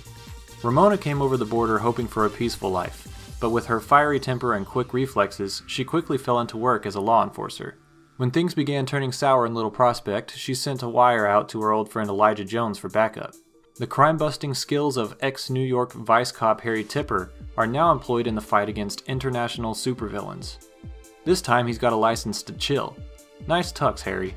Sometimes things get a little too hot under the collar for Harry and he needs some manual assistance from his slinky sidekick, Miss Celeste. Go get 'em, Tiger. What the heck are these descriptions? Adventurer extraordinaire, Captain Ash's exploits have carried him to the four corners of the earth. He's always accompanied by the most glamorous assistants and never averse to stopping for a spot of afternoon tiffin. Just to keep the pecker up, you understand. Tally-ho! Raised in the jungle by wolves, the Jungle Queen's sharp intellect is only hampered by her tight thong and lack of language. Captain Ash has promised to make her a duchess if she comes back to Blighty with him. Gretel II is a second-generation precision killing machine, programmed with stealth and martial arts techniques from around the galaxy. Together with R109, she has been sent to destroy the Machinist's robot army. An upgrade of the now outdated R108, the R109 is a war robot, built for heavy-duty combat. His reasons for destroying the Machinist are more personal than his partner Gretel II. R109 wants revenge for all his fallen comrades killed in the Machine Wars. It's a monkey. The Timesplitters' evil aura had a devastating effect on some of the more susceptible Siberian troopers, causing massive genetic mutation. Military scientists tried to turn them into super soldiers, but after a series of horrific incidents, the mutants were deemed uncontrollable and placed under maximum security. After buying out the Felucci brothers' olive oil import business, Big Tony turned his now slippery hands to more criminal activities. But liquor, loose women, and the numbers racket weren't enough. Lately it seems he's been taking shipments from dodgy out-of-town characters. A psychopathic murderer, Jacques de la Mort's mind has been twisted by visions of angels. Now he teeters on the brink of complete insanity. The Ozer hate everything and everyone, especially their close cousins, the Meezer. Horrifically burnt in a tenement blaze when she was 10, Sadako's outer scars are nothing compared to the rage and hatred she harbors within. A self-taught hacker, she and her gang have stumbled across technology that could change the course of history. After deserting from the Confederate Army, the Colonel went deep into South America searching for Inca gold. He returned a changed man, evil and in possession of strange allies. It's not easy holding the world to ransom, but Mr. Kalos seems well qualified for the job. He's got secret bases, doomsday devices, scores of henchmen, and a penchant for over-elaborate death scenes. He poo-poos his detractors who claim that he got his eye patch from a novelty store and that his first name is actually Archibald. The ancient powers of the Temple of Tehochek have imbued the very rocks with life. These mighty creatures possess the strength of 100 men. No one has ever dared to ask what they keep in their little sacks.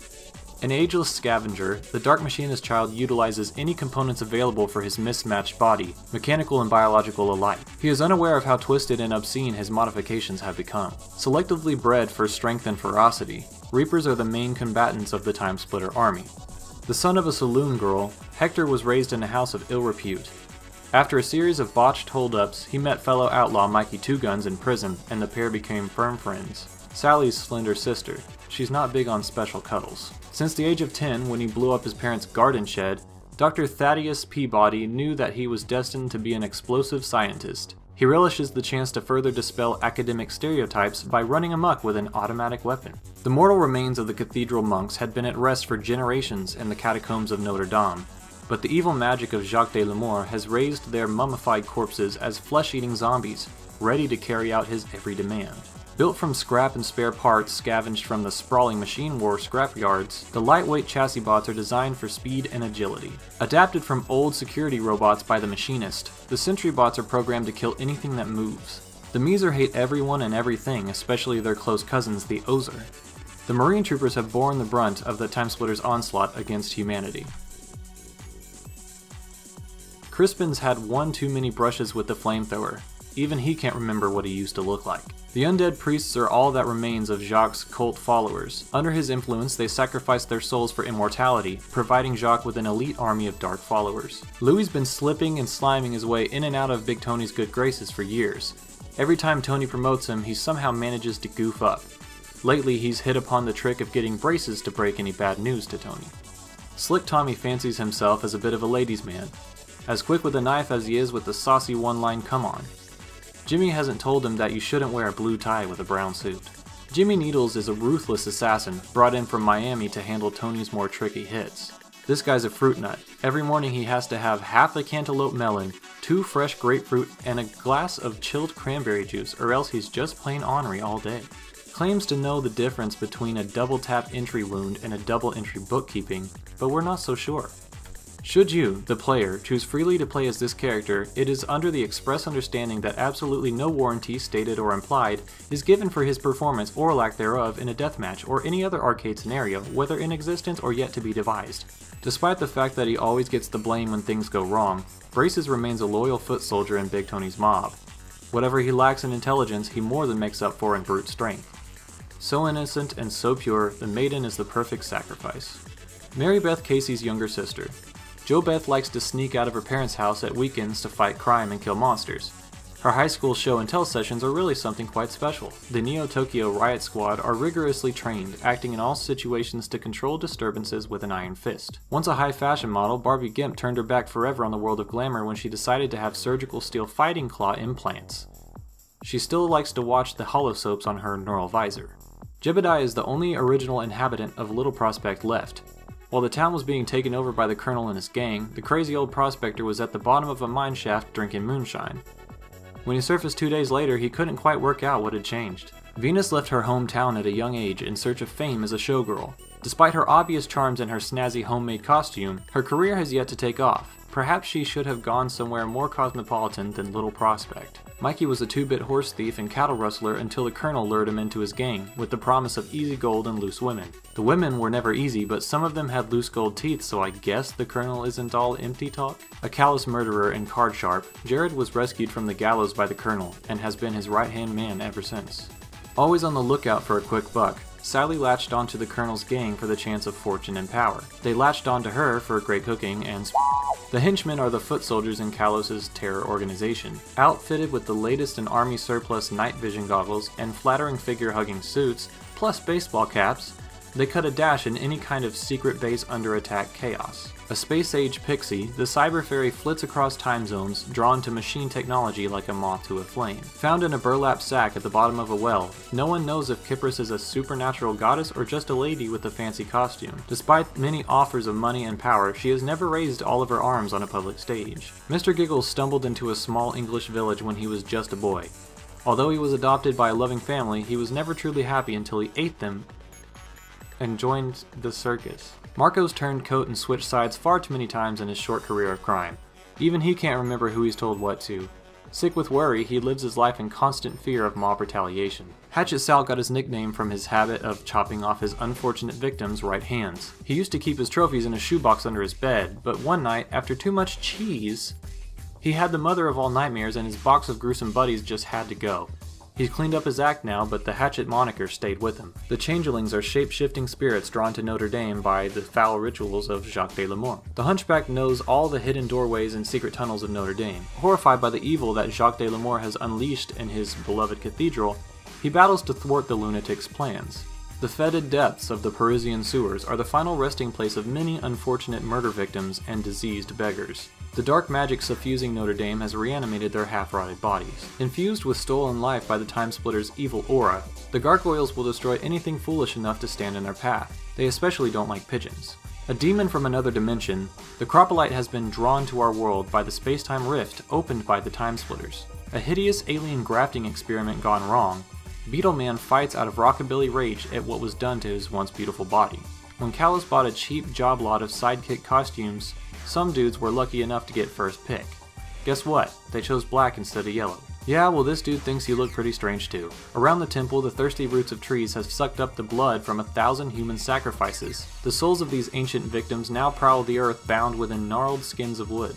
Modeling the latest in heavy gold jewelry, nose piercing, pudding bowl haircut, and high-performance athletic support, this guy cuts a mean dash through any tropical forest. He's not so keen on prickly thickets though. A wandering Chinese monk, the master's life is shrouded in mystery. Ladies can't resist stroking his beard.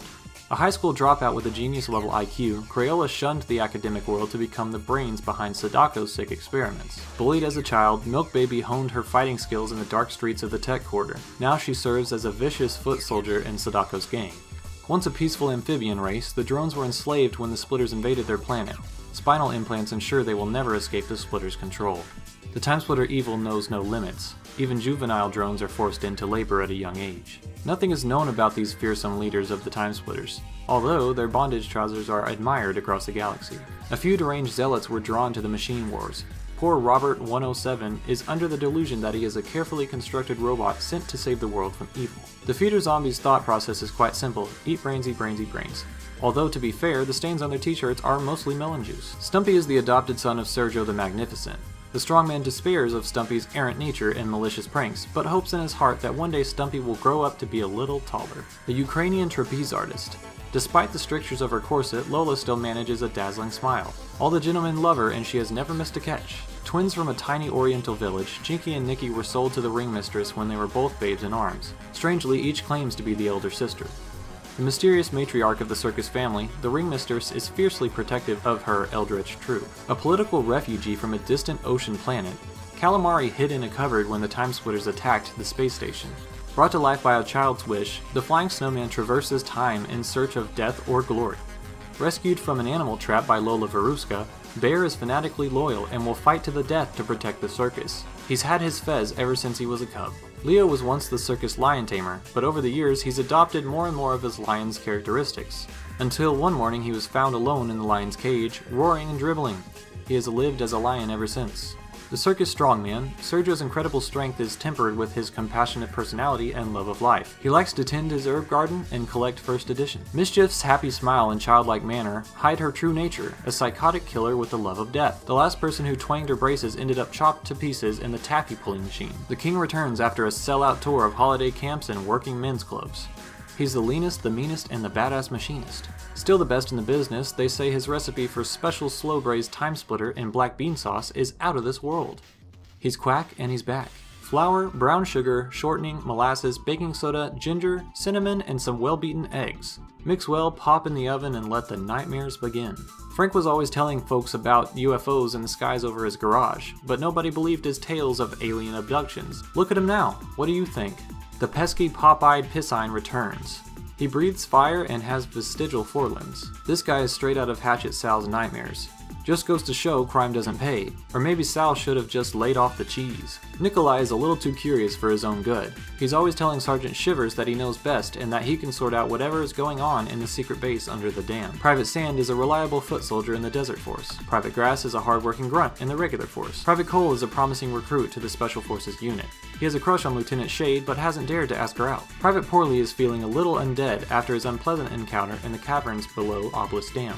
Sergeant Rock is a bit of a matchmaker in the Desert Forces. He's always helping his colleagues to get the girl they want. Sergeant Shivers really doesn't like working at Obelisk Dam. It's all a bit spooky and he's fed up with Nikolai calling him a scaredy cat. Sergeant Wood is an upstanding officer in the regular force. Sergeant Shock likes to impress the ladies with his Special Forces uniform. He keeps the helmet shiny and well polished. Sergeant Slate should have stayed away from the biological samples under the dam. Lieutenant Frost is an accomplished curling champion. She practices on the frozen lake behind the dam. Lieutenant Wild is a striking officer in the Desert Force. She's always had fast-track promotion and many say that one day she's destined to make a great general. Lieutenant Shade is the femme fatale of the Special Forces. Her peroxide blonde hair often surprises the men during undercover operations. Lieutenant Bush used to get in trouble with her superiors because of her unruly hair. Now she follows their advice and keeps it neatly trimmed. Okay, Lieutenant Chill has the distinction of being the only undead woman in the game. Trooper White is a promising soldier in the Arctic Force. Trooper Brown often gets hot and bothered inside his gas mask on desert operations. Trooper Black takes great delight in his work and is always first in line when the Special Forces are deployed, as they frequently are. Trooper Green's gas mask is a great help with his hay fever on summer operations. Trooper Gray's foul zombie breath fills the inside of his gas mask and makes even his eyes water. Captain Snow is the leader of the Arctic Force. Sometimes the cold climate makes his earpiece malfunction. Captain Sand is the bold commander of the Desert Force. Captain Knight is the daring leader of the Special Forces. He likes to deploy his troops at the slightest sign of trouble. Some of the senior staff officers think that perhaps there's a little too much deploying going on. Captain Forrest is the well-respected chief of the regular force. Captain Payne could have gone all the way to the top. Unfortunately, he volunteered for an experiment in the labs and now he wanders the Earth as a soulless monster. As far as bots go, it should also be mentioned that they can perform dodging and somersault maneuvers that are inaccessible to the human player. Also, some bots are impervious to certain types of damage, such as the stone golem when faced with flamethrowers. For a final random arcade detail, there's a weapon called the proximity mine that is only seen in multiplayer. It does what you would assume, but it's strange that it's found nowhere else in the entire game.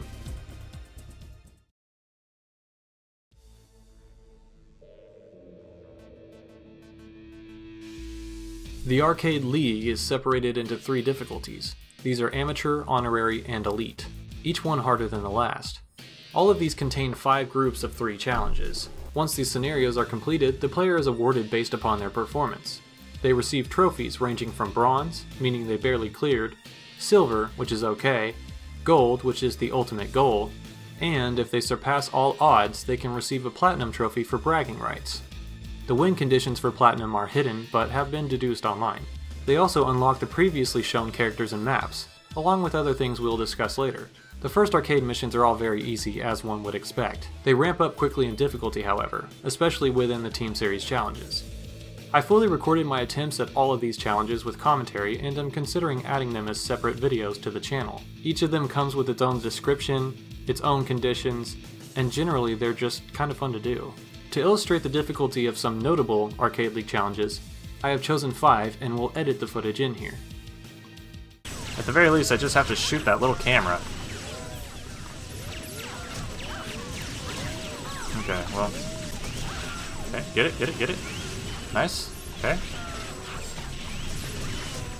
2 minutes, did it say? Out of their minds. Okay, there's one below me, I guess. I'm gonna have to restart this whole thing. Okay, I definitely shot a bomb at that one, and know for a fact.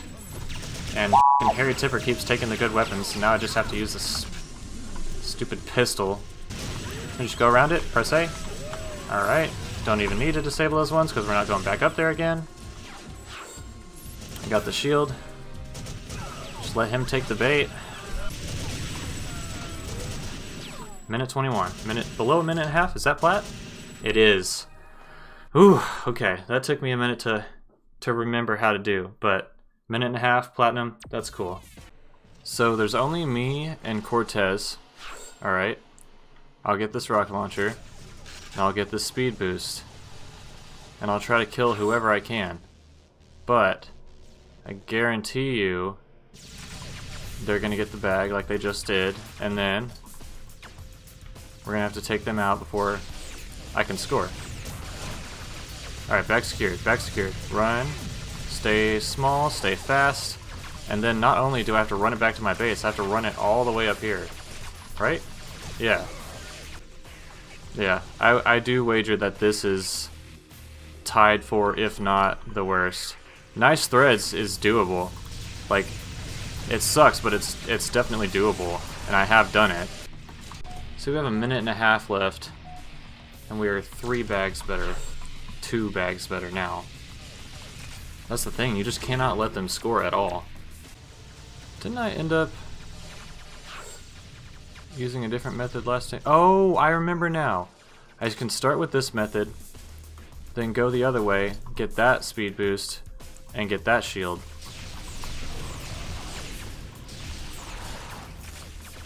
Okay. I remember now. Can't remember yesterday. Just remember doing what they told me. That's the strat, y'all. Just don't even worry about preventing them from getting it, just kill them on the way back. There's only 30 seconds left. If I prevent them from getting it, I think we win the challenge. I don't think I'm gonna score in 10 seconds, but... Come on, come on! Oh, I'm so close! Okay, that was gold. Jeez Louise. Okay, so here is the hardest one, Nice Threads. It is our 3rd and final assault mission. We play as like the weakest character in the game, partnered with the other weakest character in the game, against some of the strongest characters in the game. It takes a lot of luck and remembering where exactly to go and what to do, so this one may take a while. I don't care if I die, stuff respawns quickly. Yeah, I just want to hit the lasers off. Remember what I did last time was okay, here. I don't think that's gonna work this time, but come on. This attempt of getting down there and taking out the things is not gonna work, but I'm gonna try it anyway. Just cause.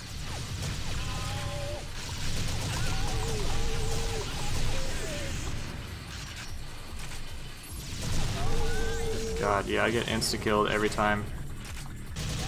So we're gonna have to do this again. Jesus Christ. No, I'm gonna, yeah, restart this. Oh, I'm out of bombs. No.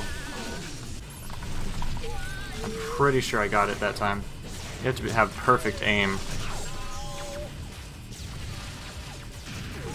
Really? It's like that shield doesn't mean anything. God. Come on, move. God. Why do I have to be so fragile? Yeah. I remembered something vital just now. It's too late for it to help me, because I gotta beat this in 5 minutes somehow. I've done it before. Okay, at least I changed my spawn location. But I don't have anything to help me against the turrets, so I'm just gonna die. Okay, that's fine. That was a direct shot. Perfect. I hate when they back up like that. Right up here? Right up here? Ah! That's it. Okay. Oh. God. Okay. I'll settle for gold. These are perhaps the most notable struggles within the Timesplitters 2 fandom, as far as Arcade League goes. Once you finish them, with an extremely specific strategy, you breathe a sigh of relief and vow never to complete these again, unless you're like me and complete the entire game 100% on multiple platforms. It is 11:18 and I am drinking coffee because I'm insane, No, that's not why. It's because I want to play Timesplitters. Is that sane? Who knows? These challenges are not to be confused with the Arcade League. They are something completely different.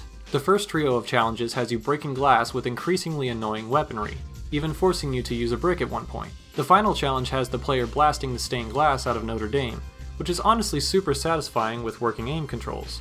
I feel as though these may actually not be a challenge unless your game has the ridiculous reticle scheme. The next trio is Behead the Undead. The player earns points for killing zombies, more so if they get all headshots. This results in a bonus that lowers the amount of time necessary to win. The player is also bound to a certain area, and leaving it will result in death. The first of these challenges is fun, but the others not so much.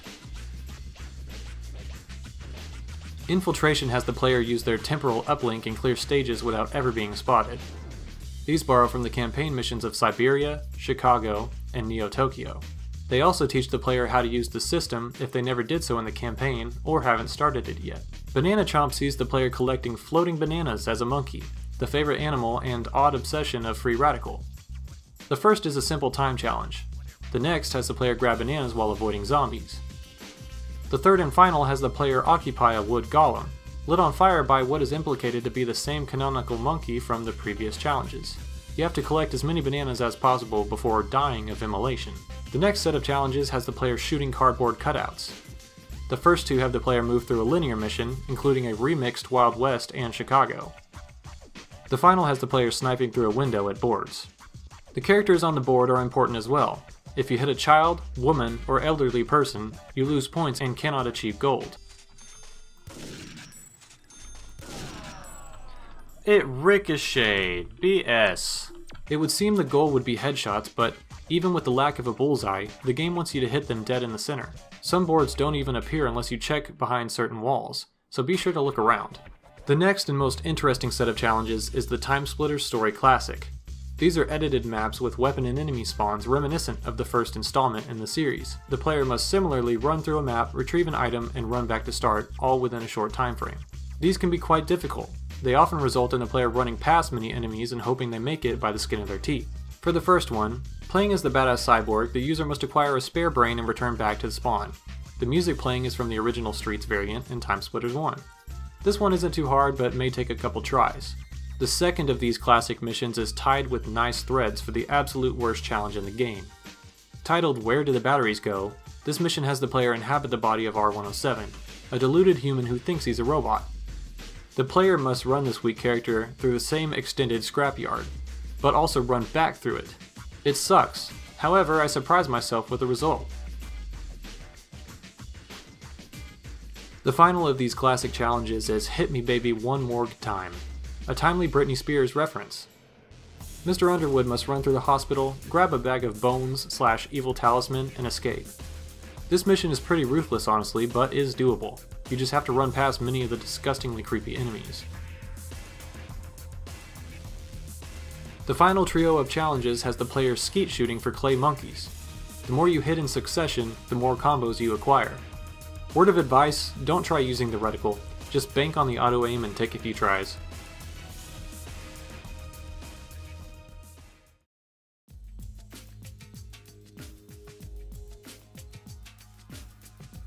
Before we get into the more niche stuff, we should briefly discuss the final mode. The map maker has both a basic and advanced option.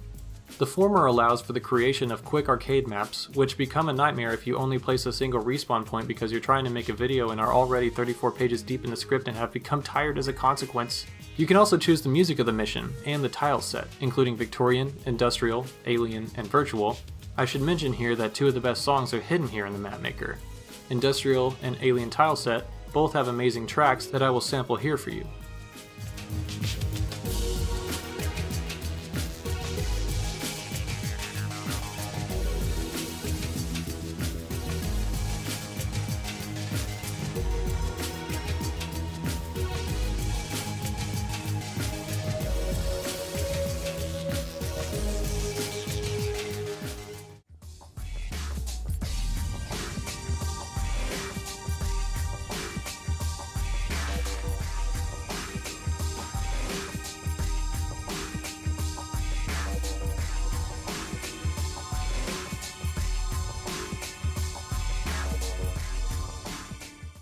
The advanced building option allows the player to make use of verticality, more room options, enemy spawns and placement, a general heightened amount of items, and finally, the ability to create their own story mode missions.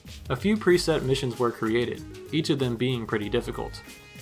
I tried at this one a few times before my patience went out. As a kid, I remember spending hours in this silent map maker, creating maps that I had sketched out during class.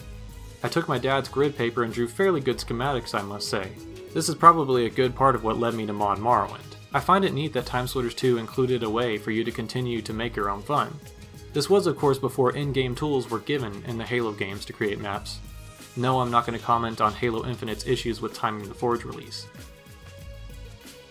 This game is filled with a ton of goofy stuff.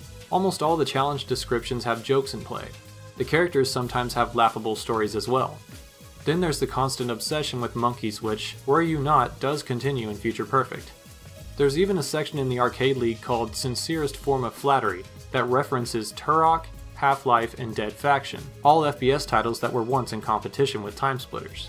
Something else I've been holding on to is the topic of cheats. There are 11 cheats which change the game in some manner, most of which are cosmetic, including big heads, small heads, hats, types of which are unlocked individually, big hands, large characters, all characters visible, which would make for a good hard mode challenge, slow motion deaths, cardboard bodies, and slow motion heads. All of these together look like an absolute nightmare.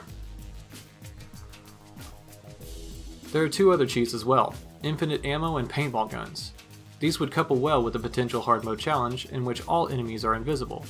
I don't know if I want to go through that, but we will see. Another thing that season splitters may find missing from this video thus far are the hidden minigames. These minigames are found throughout the campaign missions on hard mode and allow the player to goof around. You want me to clear a Russian base of evil biohazards? Nah, I want to play Snake. To find this, cross through the dam and check the shelves of the first room you enter once out the other side of the water. You want me to hunt down a group of hackers and clear my name? Nah, I'd rather play Astrolander. This game is located in the secret hideout within the lockers. You want me to stop a demented child from reinvigorating the robot wars? Retro Racer. Retro Racer is found in the penultimate room of the robot factory.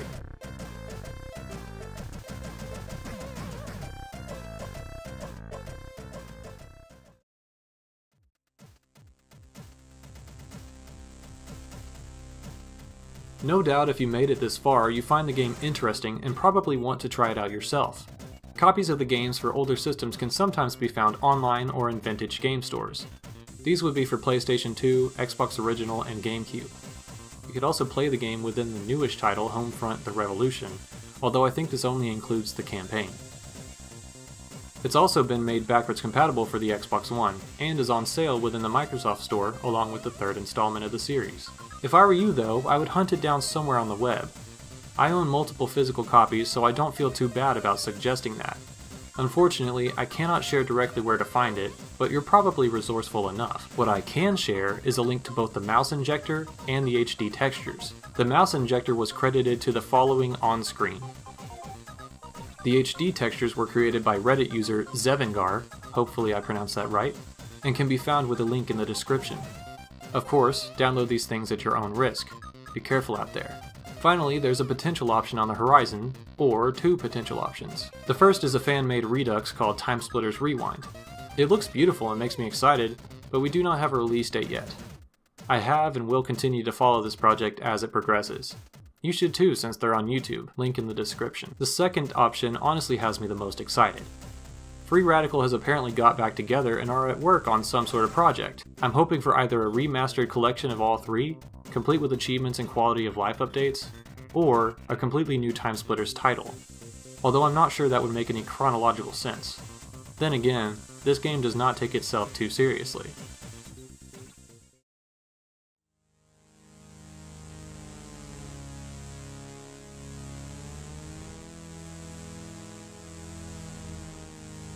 This game is near and dear to my heart.